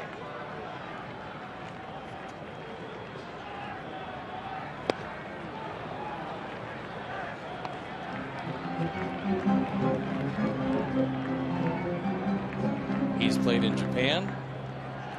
He's played just about all over this country.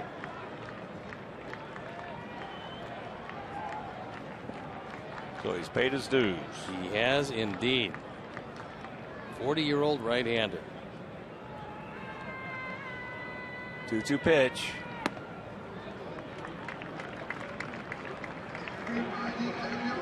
Bullpen up and going. McAllister, the right-hander. Zipchinski, the left-hander.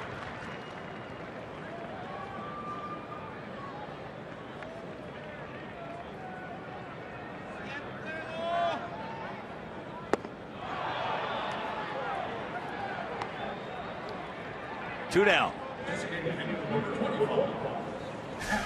Good hard slider. And Terry Francona looks like he wants to make a pitching change. It's probably going to be Mark Zipchinski against Adam LaRoche. So the night is done for Scott Atchison. And as Zabchinski trots in from the bullpen, we'll step out and be back after these messages.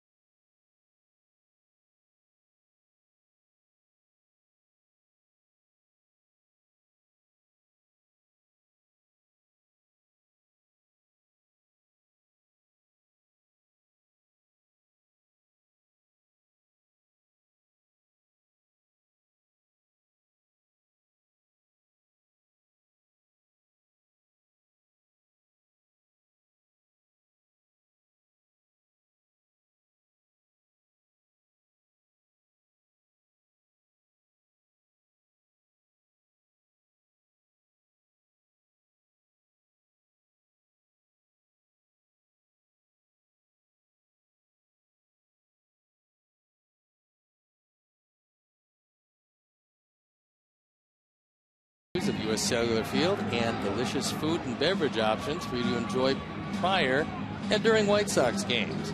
Purchase a First Merit Bank Stadium Club membership by calling 312-674-1000. And our Honda call to the pen is Oak Lawn's Mark Zabchinski. Left-hander coming on to face Adam LaRoche, on for the 7th time. If you're in that pen for Terry Francona, you're going to get a lot of appearances. Adam is 0 for 2. A strikeout and a ground out to Short, who was in the shift. Can't get the breaking ball. And the count 0-1.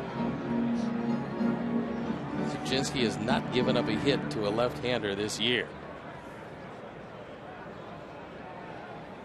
He is the ultimate specialist. 6 appearances and a grand total of 2 innings. Nice block or stop, I should say, by Perez. Good mobility to his left. Perez able to get to that one and keep it from going to the screen and keep Melky off third base.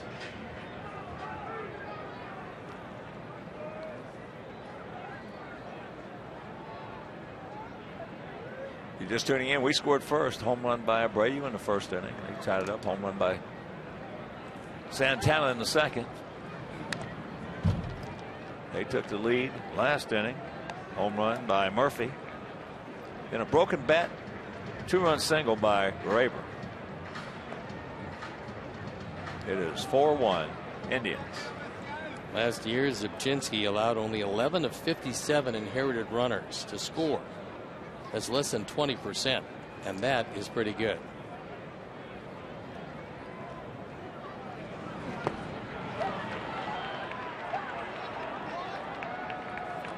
So he gets him, and we're into the 7th, trailing by 3.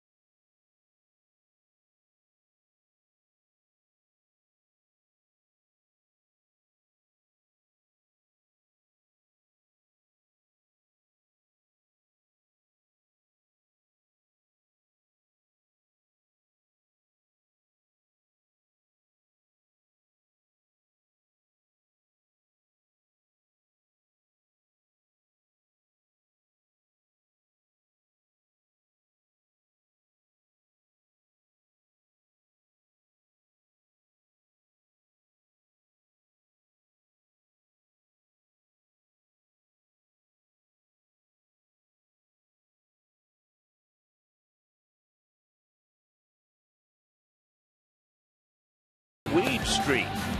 Now the fun starts at 5 with on-location editions of Sports Talk Live and Bulls pregame live. Then stay for a huge night on CSN, including Game 3 in Milwaukee and Game 4 in Nashville.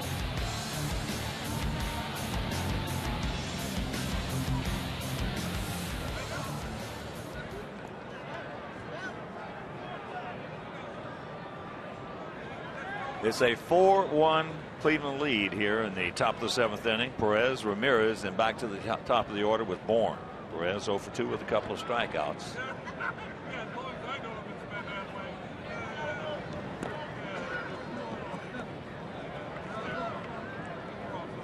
Takes ball 1.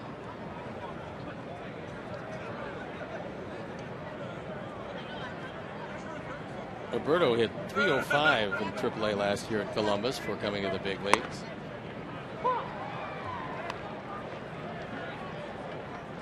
Well, he played in 29 games with the Indians, but he did manage to hit .271, which isn't too bad for a guy they figured would be the backup catcher, Dion Gomes.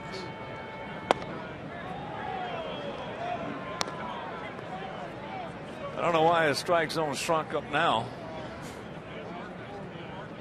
It's a big pitch he missed on Moss as compared to the way he's been calling him all night.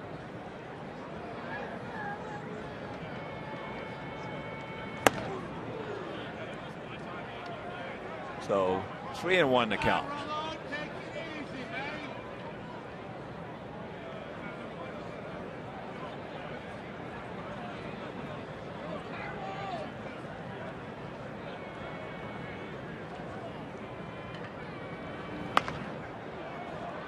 Little tardy and a full count. That one not high enough for Jose to be able to get under it.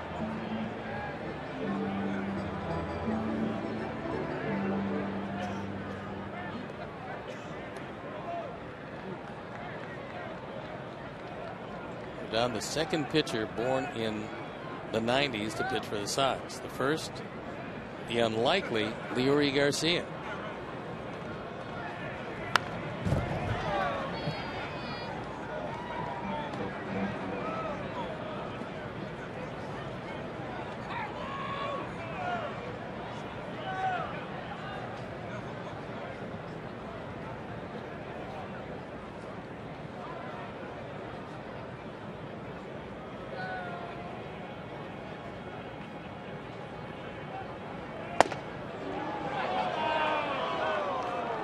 So there's ball 4. Leadoff walk. And here comes Ramirez, who twice has popped up for Alexei.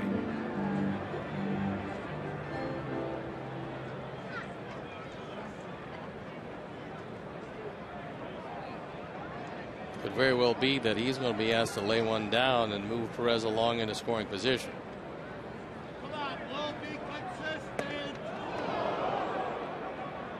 Gets chased out of there. Carlos is having some problems with the strike zone.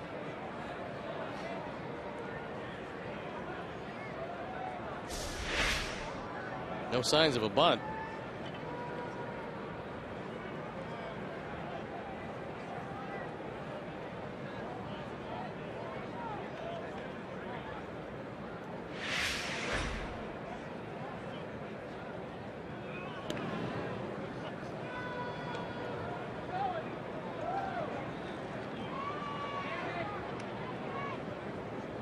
Gillespie on the grass, right at the cut of the grass at third. Outfield fairly deep. That far. Avi, who's in just a step or so. And the count goes to 2-0.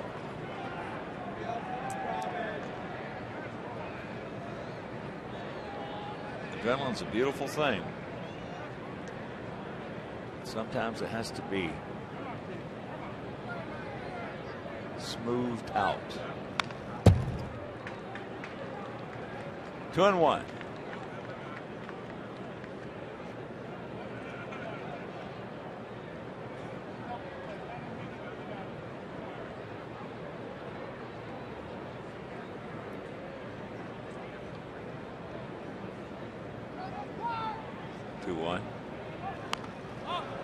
Bus it back.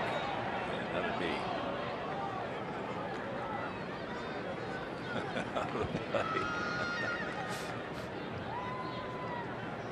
Four 5-0 for the Tribe, 1-5-0 for our Sox.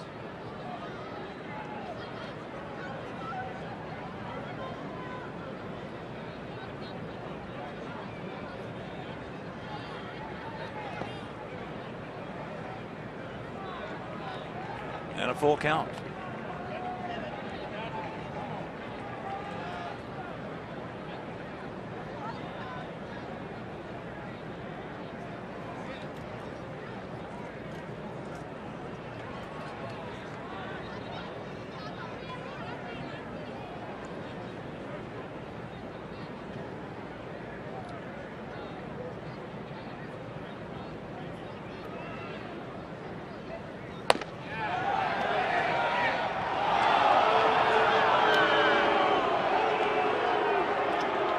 Back-to-back walks. This pitch is up and out of the strike zone. The appeal to Dan Bellino when he said he did not swing.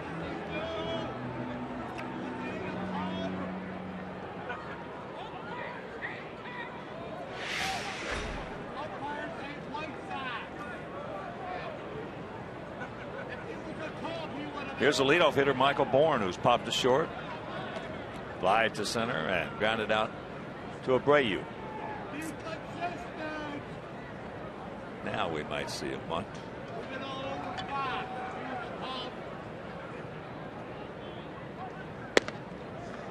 As he takes the ball. And here comes Coop once again.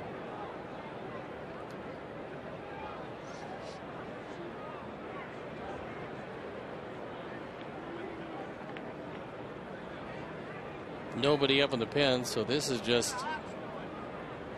another talk to calm him down. He didn't have any control problems in the minor league, so this is just overamped, as they talk about on occasion.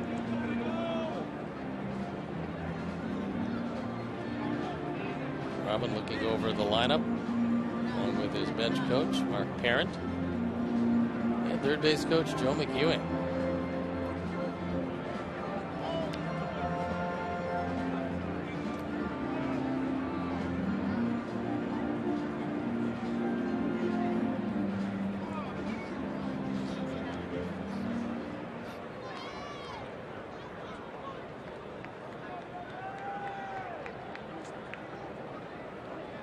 There you look at Ryan Rayburn pinch hitting for Murphy. There's one. It's a good one. Sacrifice. 5-3.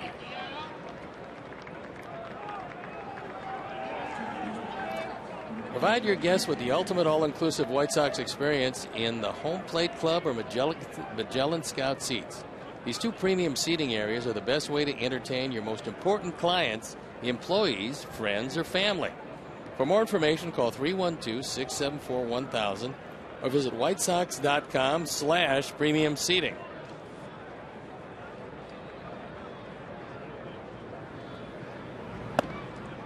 Kipnis takes it up high.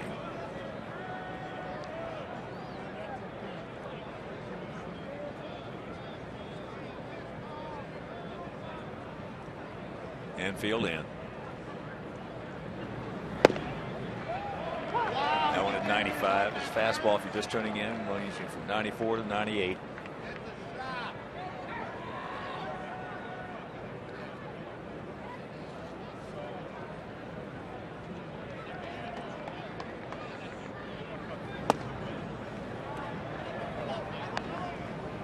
And a big pitch right there. Misses. Goes Kipnis' way, and it's 2-1.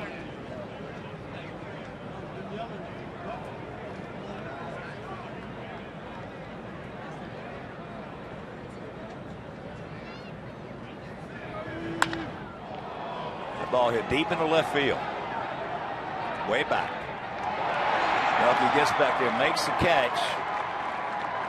So Perez is going to tag and score, and it's a 5-1 ball game.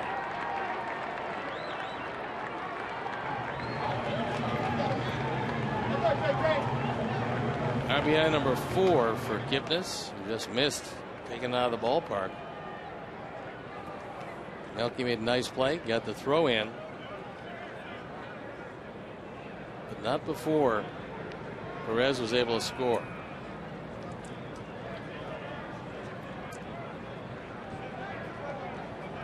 So here's Michael Brantley.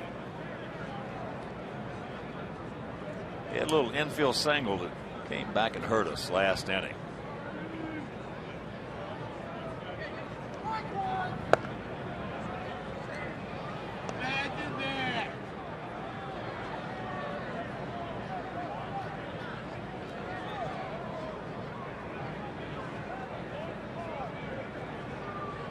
So 2 walks, sacrifice bunt, sacrifice fly.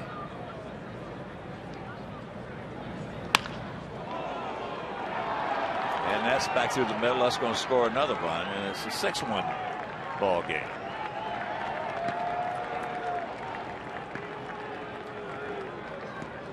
Fourth run batted in by Brantley. And the sacrifice pushed 2 men into scoring position. They both scored as his fastball right down the middle, taken right back up the middle.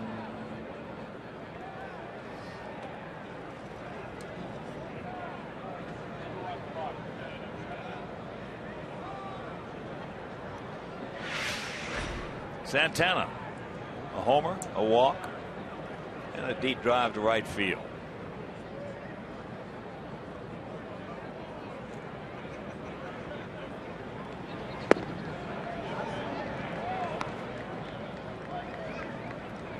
That's a good sign. It's the first slider that Carlos has gotten over the plate.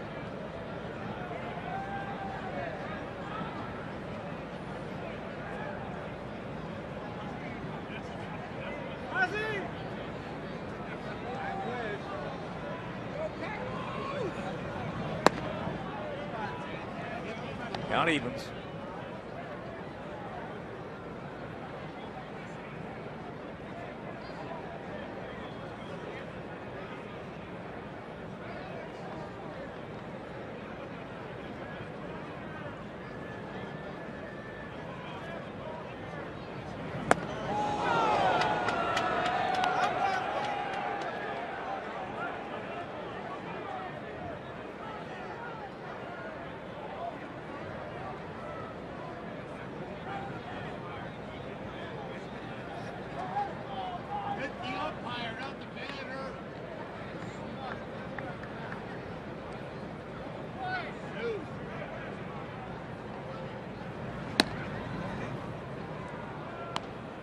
Three and one.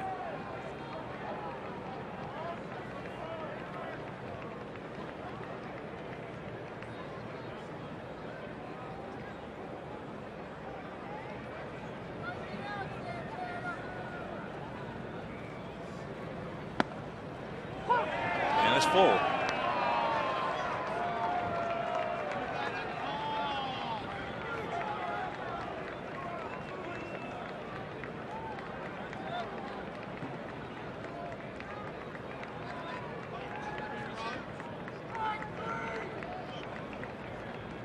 Payoff pitch.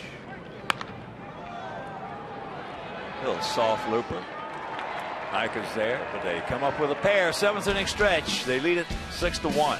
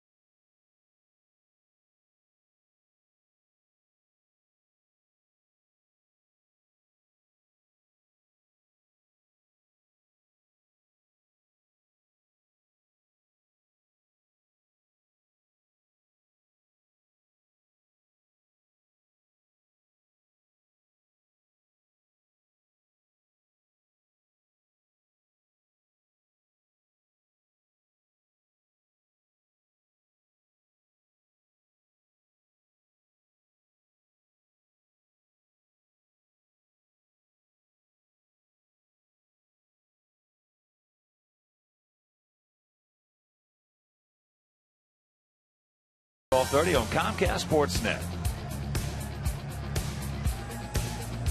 All right, boys, we need to do some work here, some woodwork. We trail it 6-1. First ball, Honey. One pitch, one out. Ivy now 0 for 3.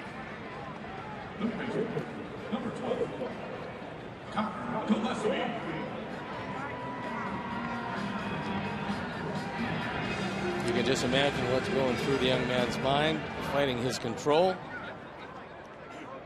Certainly fighting his emotions, and it's going to get a whole lot better for him, but right now he can't think about that. All he's thinking about is what happened here tonight.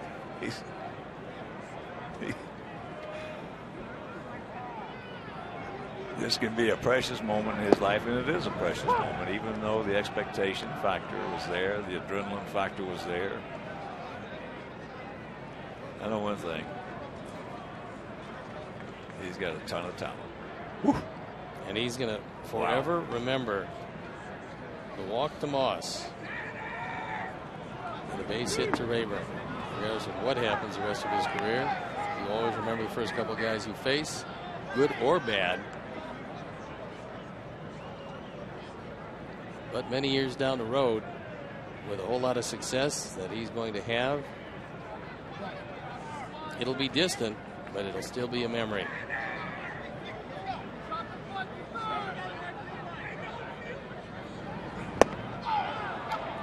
Gillespie's gone, 2 down. He's now 0 for 3, a couple of strikeouts and a fly out to left. Get Sox Social. Stay connected to your White Sox and favorite players all season long by visiting whitesox.com/connect today. So a pitching change here in the bottom of the 7th, and we'll be back.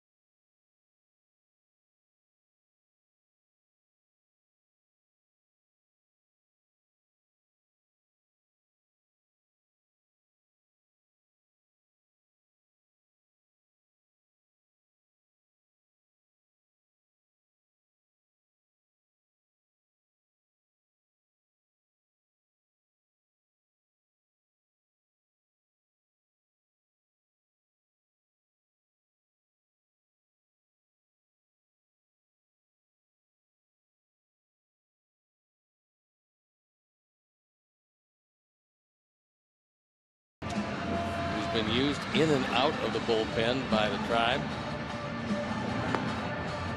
On for the 4th time is ERA .579. 19 hits in 9 1/3 innings. With the right-handers hitting a whopping .538 against him, he was in the rotation, and then Danny Santana was brought back from the minor leagues. McAllister now will toil out of the bullpen. He's a gigantic right-hander at 6'6", 240. Alexei is 1 for 2, a double. That coming in the 2nd inning.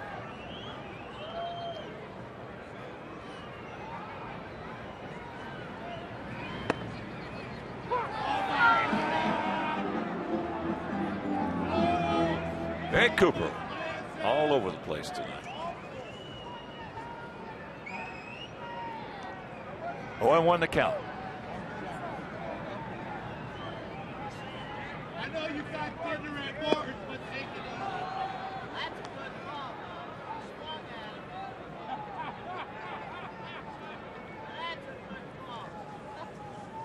Mark Burley, the winner, is trying to beat Baltimore 13-6. Burley Meister just keeps rolling.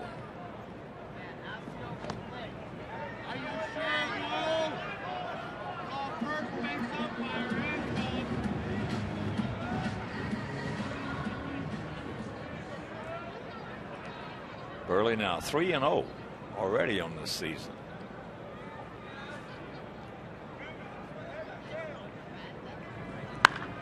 There's a hanger.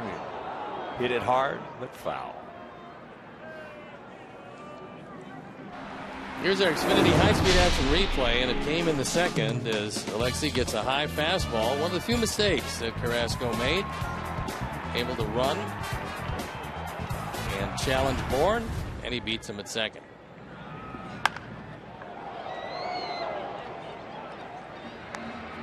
Win by Burley, number 202.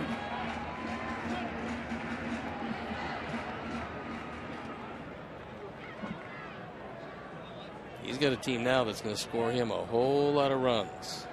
That Toronto offense, although they've had some pitching difficulties, nothing wrong with that offense. Got a 51-footer.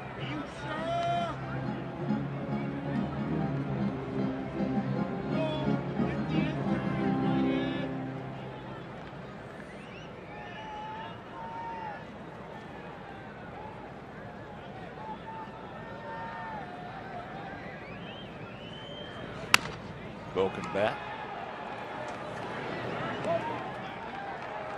And a 1-2-3 inning. We're into the 8th, trailing by 5.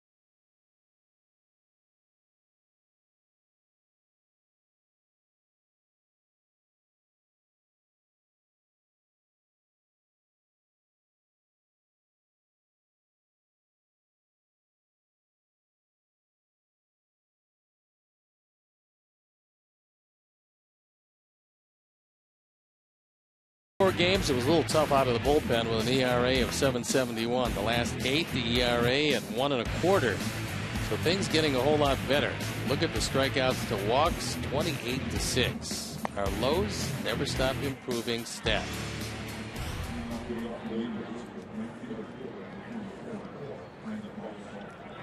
We're into the top of the 8th inning. 6 runs on just 6 hits for them. 1 run on 5 hits for us at 1 run. First inning homer by Jose Abreu, his 4th of the year.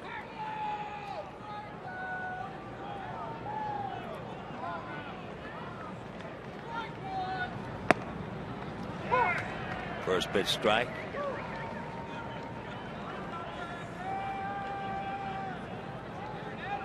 Moss 0 for 2, couple strikeouts and a walk.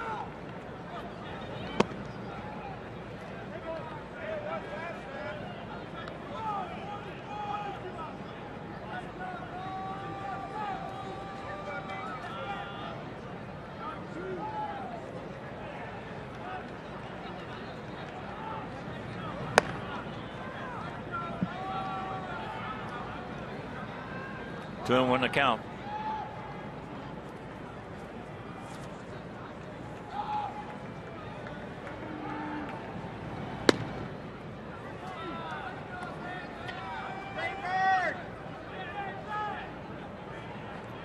Moss was the first man that Carlos Rodin faced, and he walked him.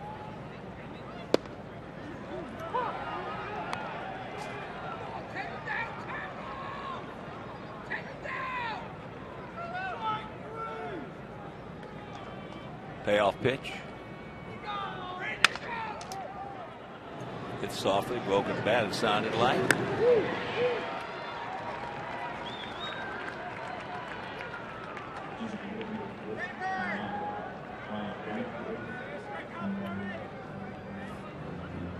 So there'll be a 5-3 if you're scoring along with us. Gillespie playing out there in short right field.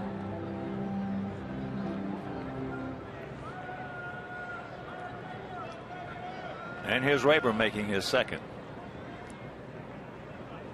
Oh, Flowers went out there to make sure that everybody got back in their normal position after that radical shift.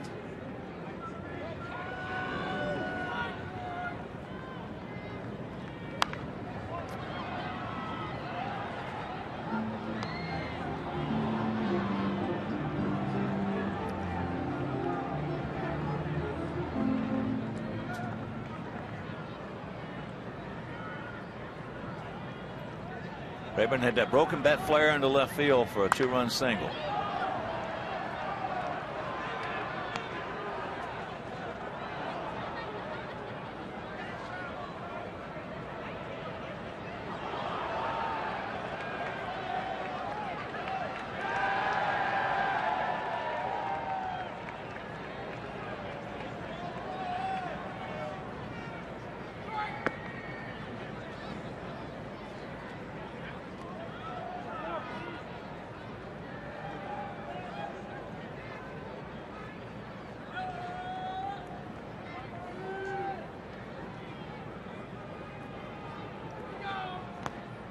Two balls, two strikes.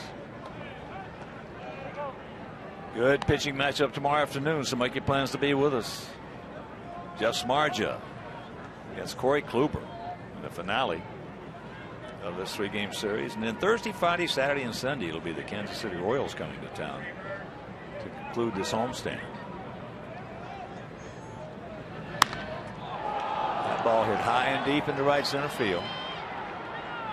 Way back there. Looked like a hit on top of the fence. Rayburn is going to pull up at second base with his second hit in his 2 at-bats.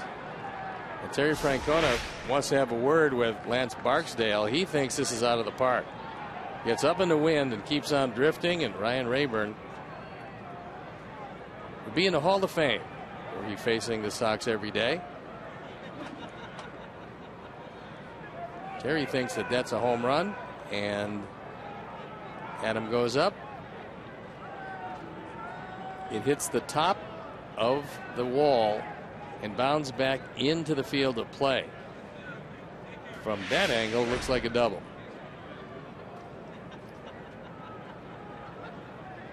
Terry's going to say it bounced off either the seats or the railing after it hit the top of the wall, but it didn't appear to from that replay.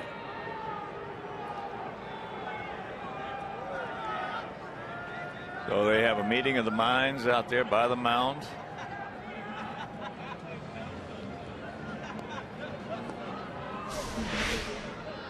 You see it hit the corner right here, just above Adams' glove.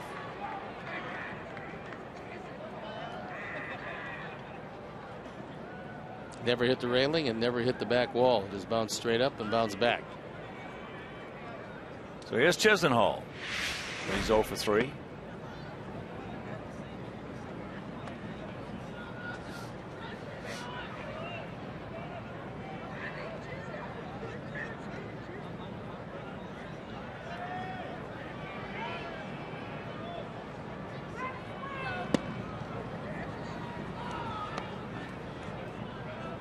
Two and 0 the count.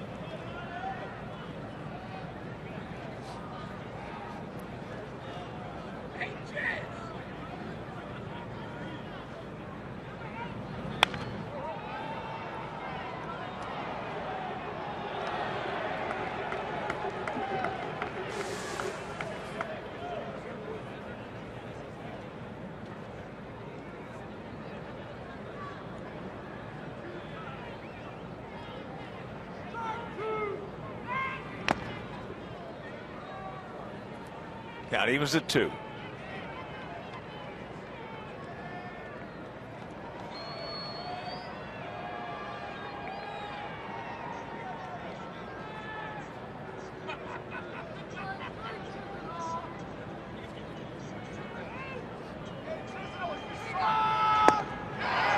He gone. First major league strikeout.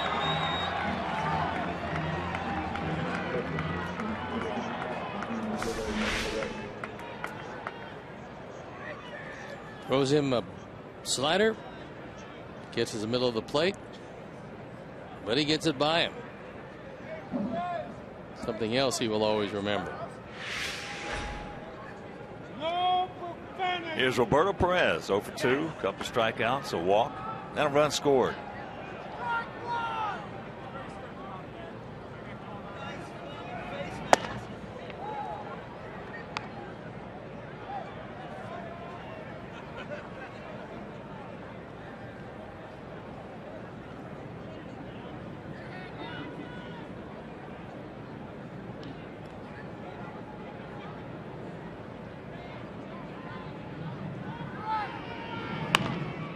Softly hit. And that'll retire the side. Nothing across. There was a hit. Whereas one left to go to the bottom of the 8th, trailing 6-1.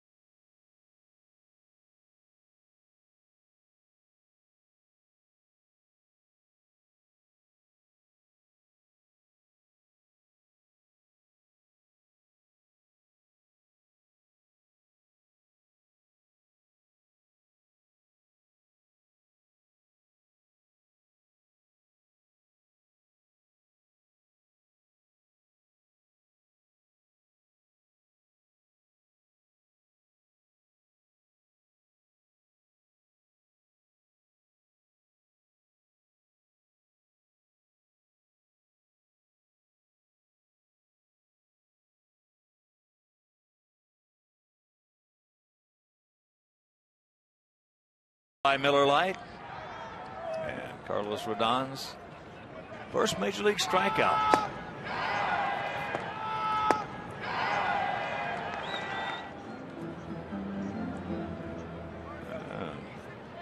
Harsheimer's got that souvenir that will be nestled on his mantle someday. But right here,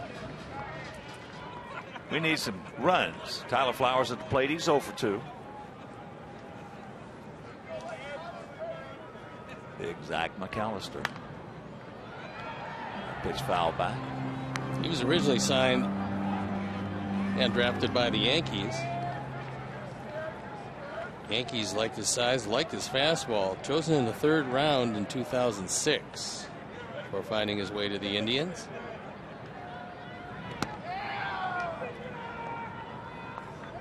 Well, the Yankees historically have really liked guys, pitchers from 6'5", 6'6". The irony of that is that most of their productive pitchers have been anywhere from 5'11" to 6'2" and 6'3". It's true.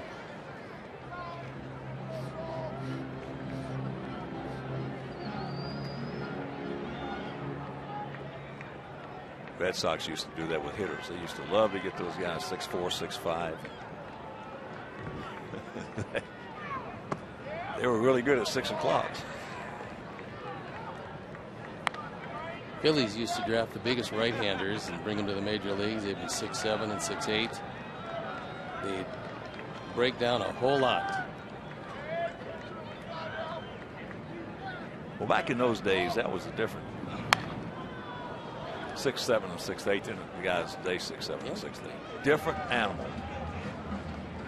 But a lot of times you'll find that the bigger guys don't use their legs near as much as the guys who are smaller. And if you don't use your legs when you pitch, you're going to put a lot of strain on your arm, and you probably are not going to last as long.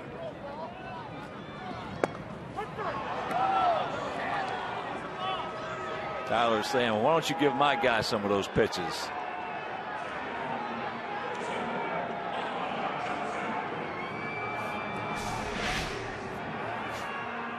One out. This one had a part of the plate. Yeah, but I think Tyler felt that he squeezed the youngster on a couple of pitches that he might have given him but didn't. That big bat to Moss. Yeah. One had him struck out and inside part of the plate.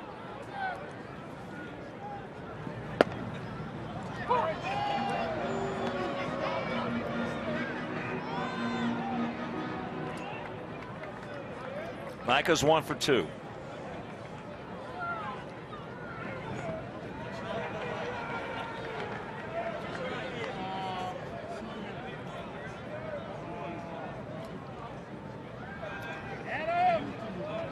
Michael led off that third with a base hit. They had something going there. There's Adam Eaton. Watch out.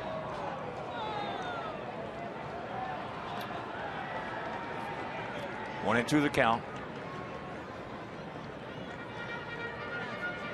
As Adam Eaton laid down a beautiful bunt. So we had the table setters aboard and then couldn't do anything with it.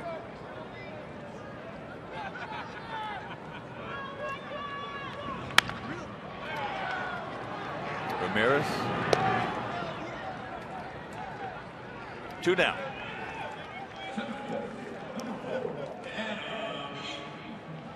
Time now for AT&T Multi-View. And it is the aforementioned bunt. A perfect bunt. Right down the third base line and no play at all for Chisenhall. And it looked pretty rosy at that point. But Melky grounded into an easy 2. And out of the inning as Abreu went down on strikes. So Adam 1 for 3.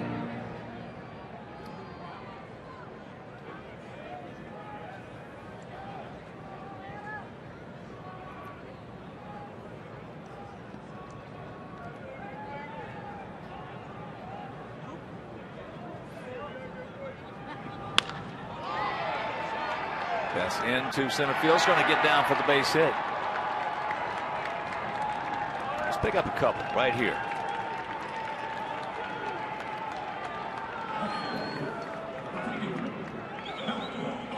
Bourne does a pretty good job realizing that he can't get this sinking line drive. I'm not sure how he was able to stop it from going by him, but it's a good sign that Adam is starting to hit the baseball.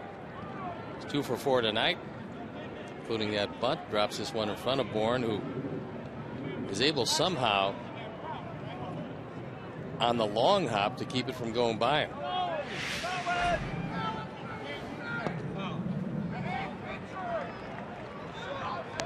Melky, that strikeout, that 4-6-3 double play, and then he chopped a single right back through the middle.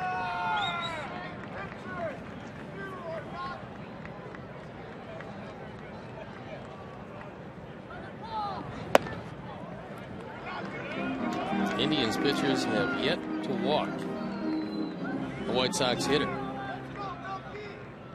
That to go with the 12 strikeouts. Tribe pitchers continue to strike out a bunch of the opposition. 2-1.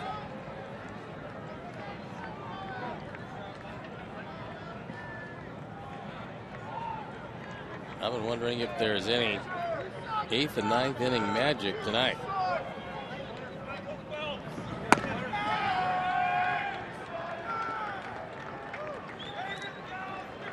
Abreu on deck.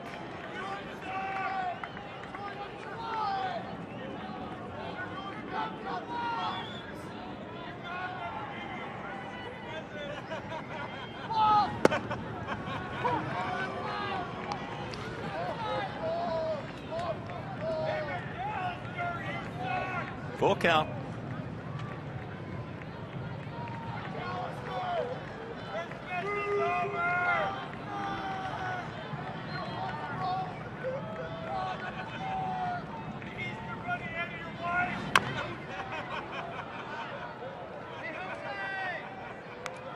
Six runs on just 7 hits for them. No errors. 1 run on 6 hits. For us, also no errors.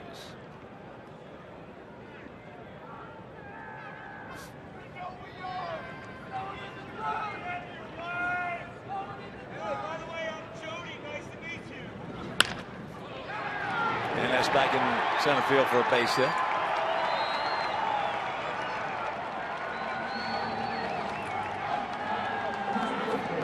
And here comes Abreu. He's 1 for 3, a homer back in the first inning. Well, the table setters are starting to heat it up. Both Eaton and Cabrera 2 for 4 tonight.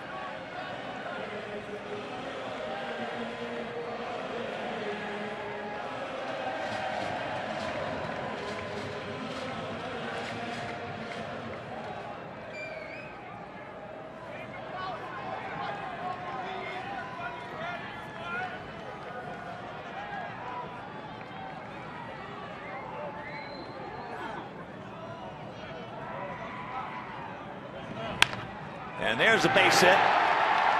Adam will score. Melky will hold at second. And it's a 6-2 ball game. And here comes Adam. One swing of the bat, and we're right back in it. Second run driven into the night and 9th of the year for Jose. He gets a little cutter on the outside part of the plate, hits it off the end of the bat, and here comes Terry Francona. Undoubtedly. Another call to the pen. So it's a 4-run game as McAllister departs. We'll step out and be back after these messages.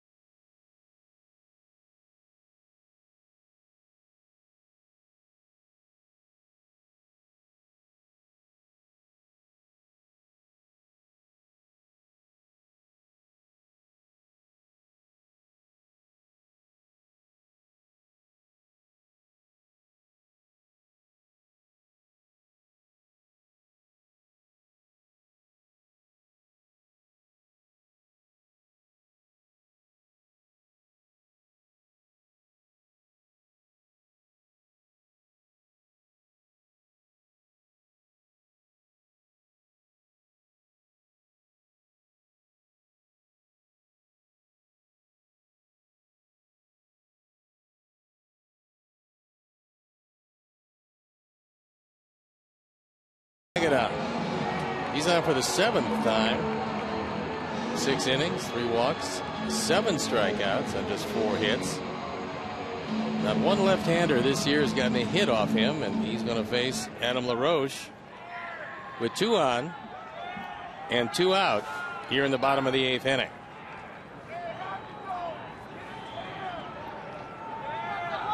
Adams Dewey's 0 for 3 tonight.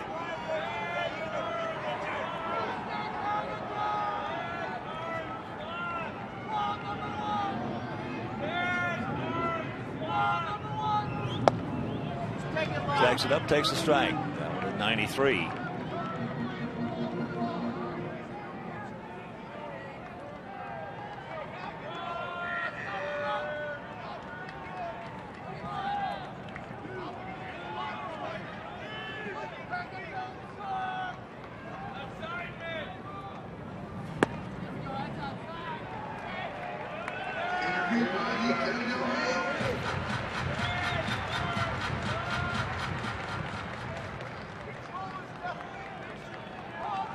One in, 2 on, 2 out.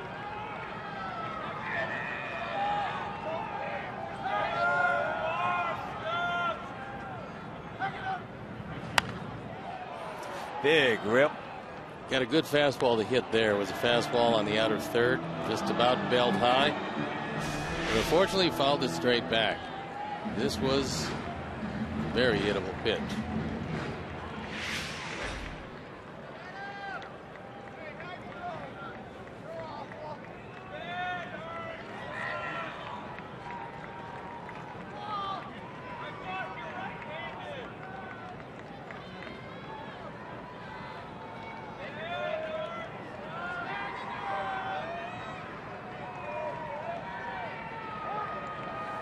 Too much time.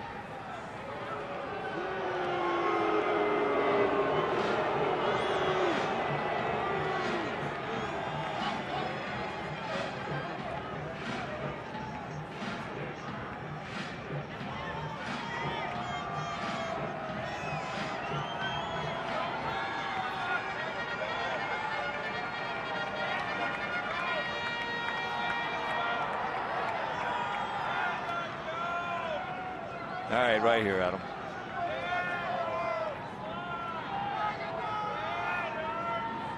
The 1-2.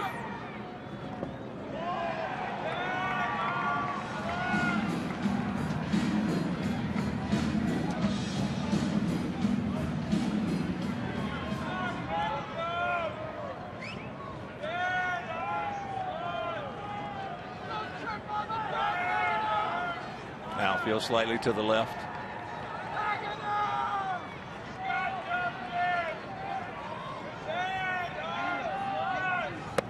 And a full count with Javi on deck.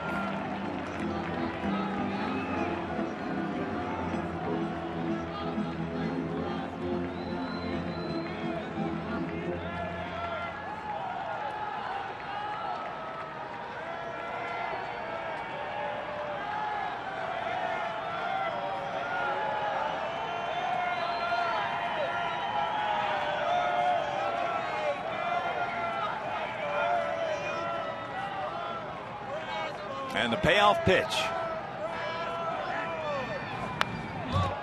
Big rip by Adam just underneath it.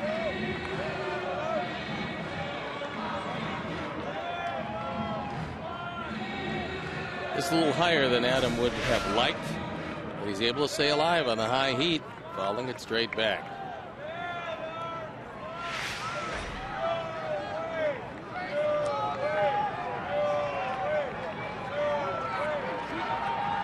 And once again, slowly hit up the middle. Throw to first base. Not controlled by Santana. So that'll load him up and bring the tying run to the plate. Looked like Ramirez rushed his throw. He had some time as Adam doesn't run all that well. So this is going to take Hagedorn out of the game. Takes it back up the middle. There is a shift, and he's got some time, but he rushed his throw. Santana cannot dig it out of the dirt. The bases are loaded. The tying run comes to the plate. Hagedorn leaves. And Terry Francona will call on his 6th Indians pitcher. That ball was in the glove ever so briefly. As it trickles out, we'll trickle out and be back after these messages.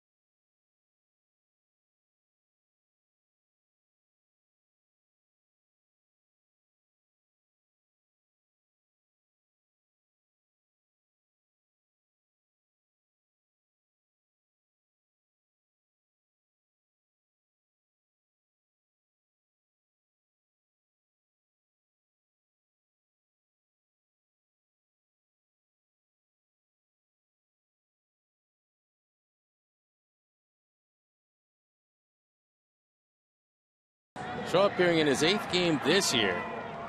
Appeared in 80 of them last year to lead the major leagues in that department. ZRA 491, 8 hits in 3 2/3 innings. Could very well be that he's having some problems with the cutter that he uses. 538 right-handers have hit against him, and he'll be facing a right-hander representing the tying run. Here's Avi. Avi is due. He's 0 for 3 tonight.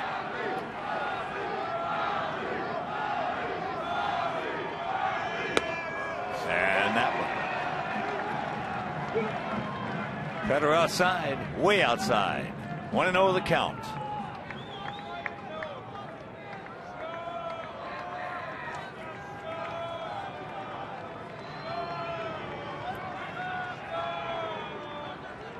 Here we go, Avi.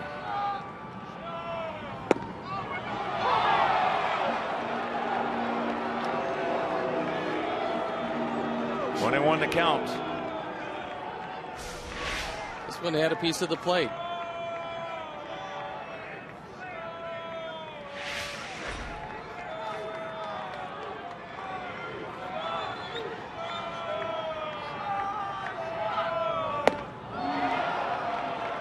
Made a mistake there and got away with it. Up in the eyes of Avi.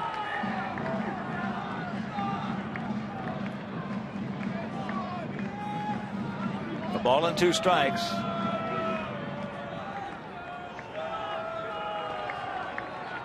Cabrera at third, Abreu at second, LaRoche at first.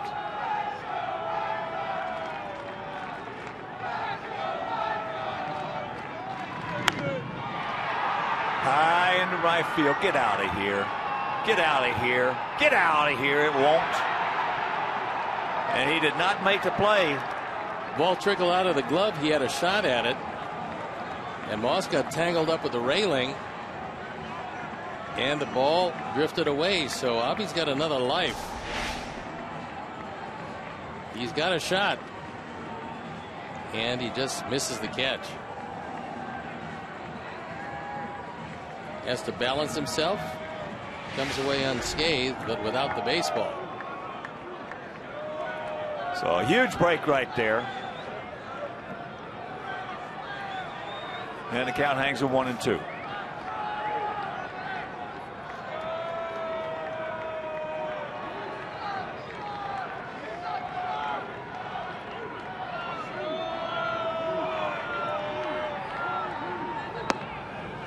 And that's off the call. 2 balls, 2 strikes. Gillespie on deck.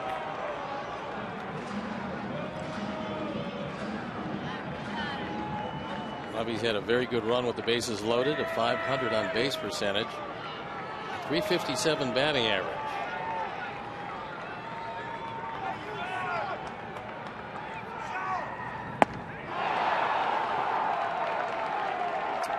Got him. And we're into the 9th, trailing 6-2.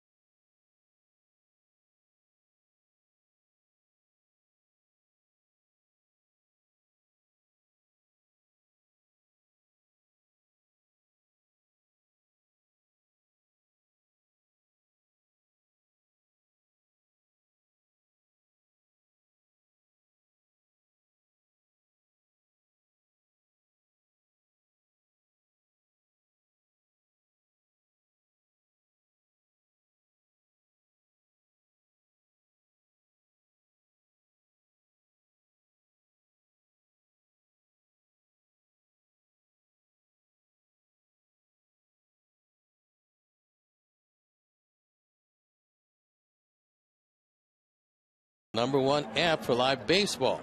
At Bat is up to the moment with in-game highlights, live look-ins, replay previews, radio broadcasts, StatCast, and more. Get MLB.com At Bat for your smartphone or tablet.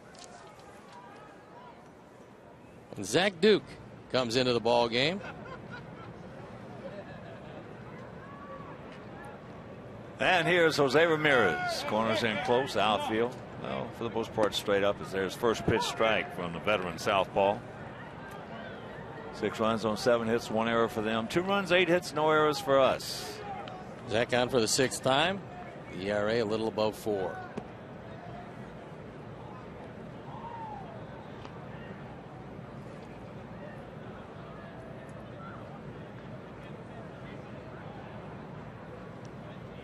One pitch. And once again, a reminder tomorrow, make your plans to be with us here at the ballpark. Justin Marja against Corey Kluber. Can't make it. That game will be right here on Comcast Sportsnet.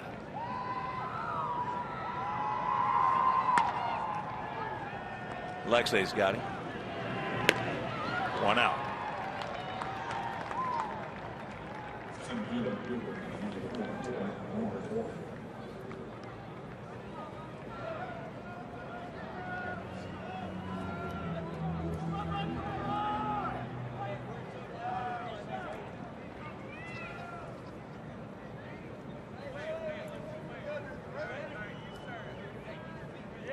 Michael Bourne 0 for 3 with a sacrifice bunt.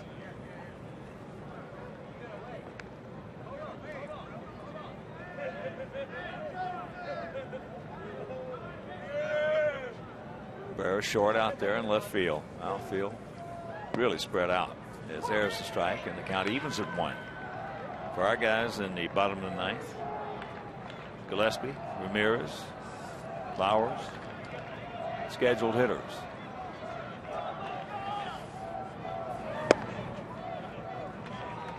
Two and 1. Jake Petrichka, who was back active and throwing in the pen.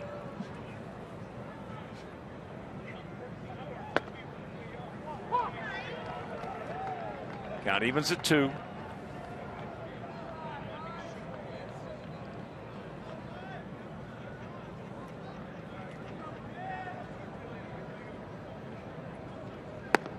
And it's full. Take some other finals for you.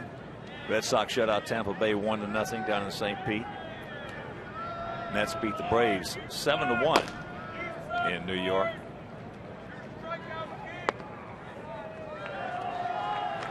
As he walks him, so good speed aboard. For the Mets, that's 9 games in a row they've won. Mets are sitting at 11-3. And we mentioned Toronto and Mark Burley. Mark Burley 3-0 in the season as he beats Baltimore 13-6. 10 innings. Washington beats St. Louis 2-1. Phillies at home beat Miami 7-3. Miami 3-11 to start off the season. For the second time this year, Baltimore pitcher threw behind Bautista of Toronto. And the second time after he got thrown behind, he hit a ball out of the ballpark in that at bat. So tempers flaring north of the border. And tempers flaring in the Midwest as well. Tempers flaring all over the place in baseball. Yeah, there's been some heated ball games already in this very early season. Cubs came back to beat the Pirates 9-8 at PNC. Giants are 4-10 on the season. They lead the Dodgers 2-0 bottom of the 3rd. At AT&T, they got him picked off if he can get it there in time. He gone. Good throw by Abreu.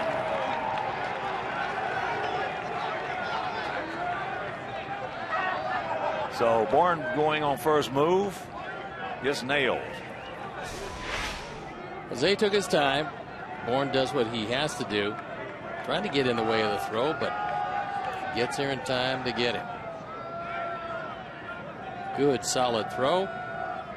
And this time, no debate on the tag. So 1-1 to count to Kipnis.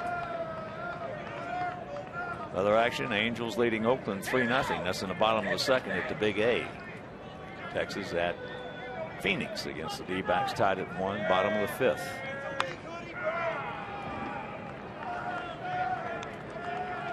Rockies at home hosting San Diego.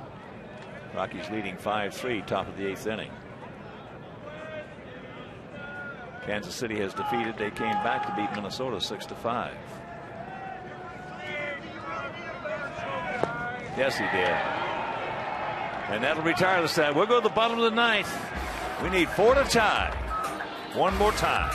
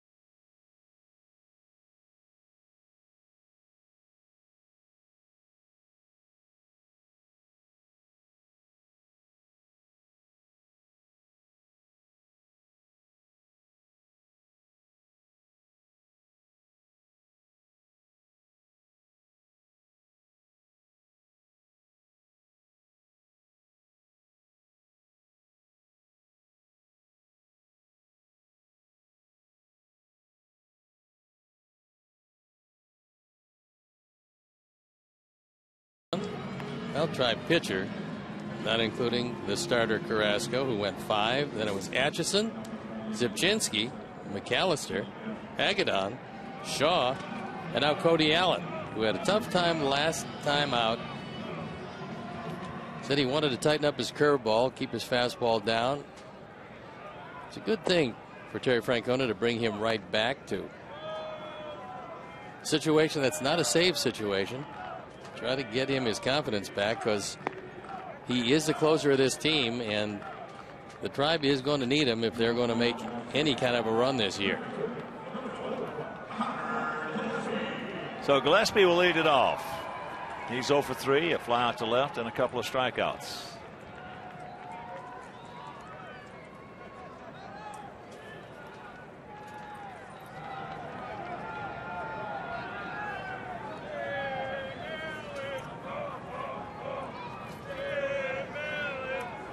Start us off right here, Connor.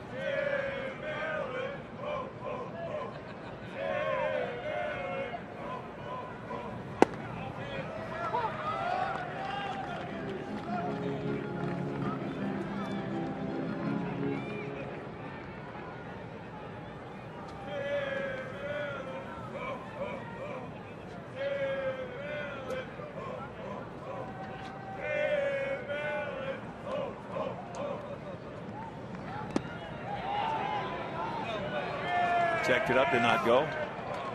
Says Quinn Walcott.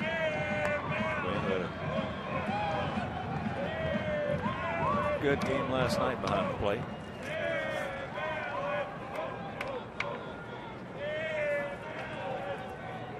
"13 strikeouts for Indian pitchers."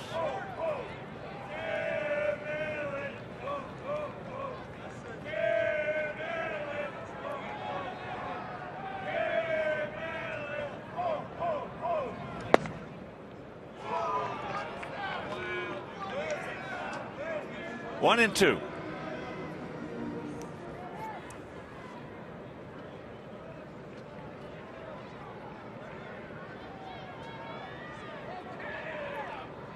Six, 7, and 1 for the Tribe. 2-8-0 for our Sox here in Game 2 of this 3-game set.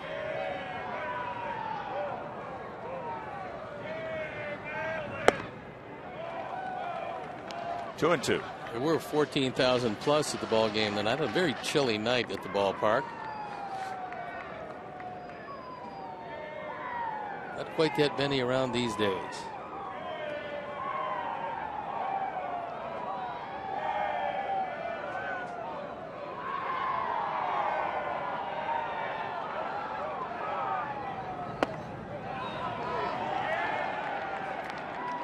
Full count. Don't help him out.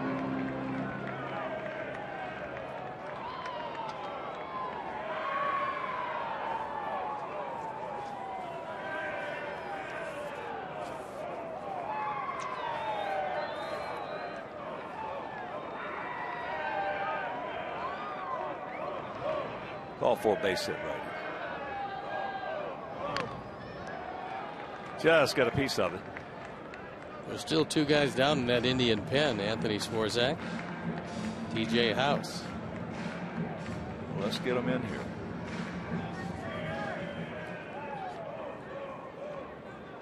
A few have vacated the pen. 7 pitchers, 6 pensmen in this one so far.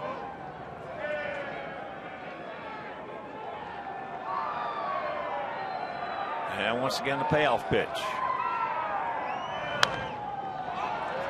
It's high, and that's going to be a souvenir left side.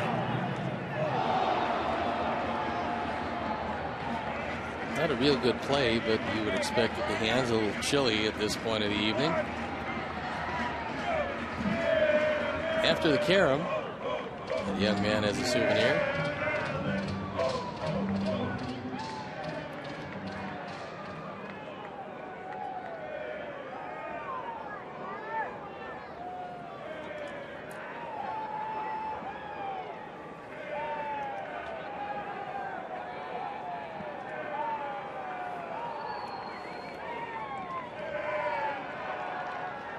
And once again, the 3-2.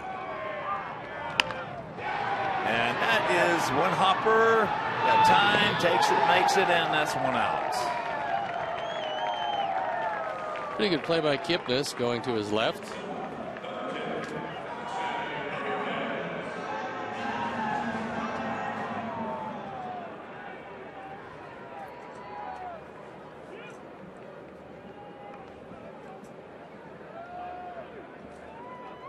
Here's Alexei. He's 1 for 3, a double. Way back when in the 2nd inning. Takes a breaking ball strike. That is a much tighter breaking ball than Allen threw last night. He said that was something he wanted to work on, and here he is back at it again.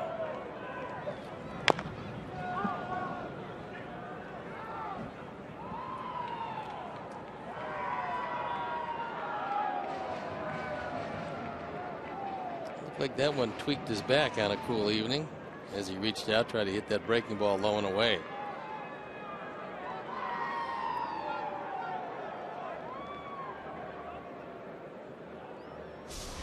He's still taking some time as he's still feeling the effects of this.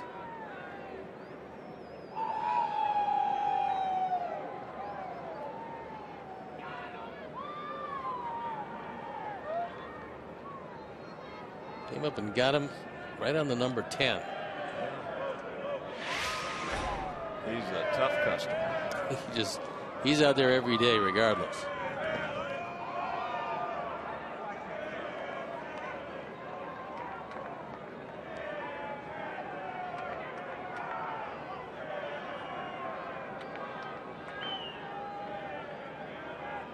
Count is 1-2.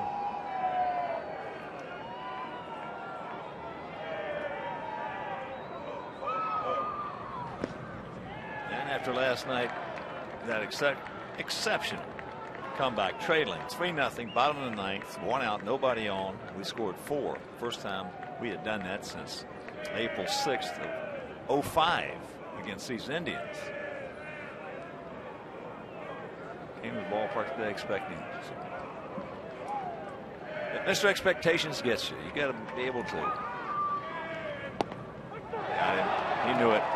2 down.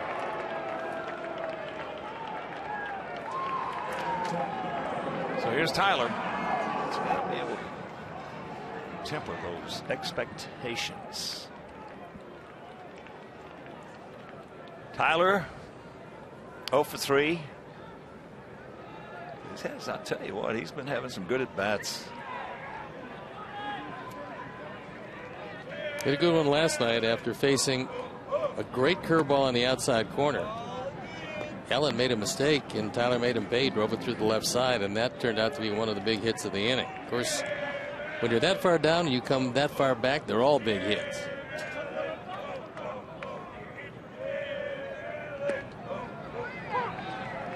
That's not a strike. And the count 1-1.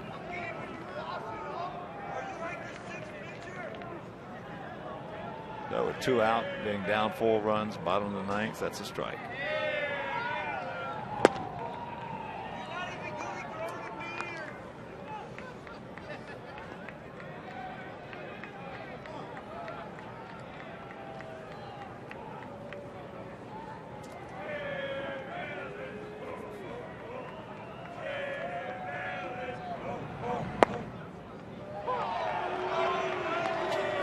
He's thrown 4 pitches out of the strike zone, and Tyler's going, you know what? Couldn't buy a strike for Rodon, and now everything's a strike. Eric's all over the place. Always is. You don't know what you're gonna. As a hitter, you don't know.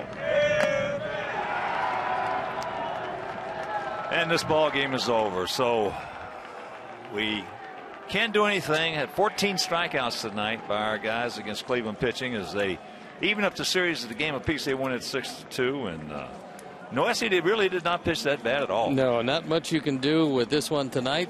The Indians came out. They played pretty well. I thought that Hector threw well, and we saw Carlos Rodon making his major league debut. It will get better for the young man. All right, our player of the game is Ryan Rayburn, that broken bat 2-run single. Our player of the game. So for my partner Steve Stone, our director Jim Angier, our producer John Waldron, our associate producer Chris Kamka, also our technical manager Mark Harper, and for the mayor, Mean Joe Groove, Mike Mayer, Frank Leone, Frank D'Amato. This is the Hawk.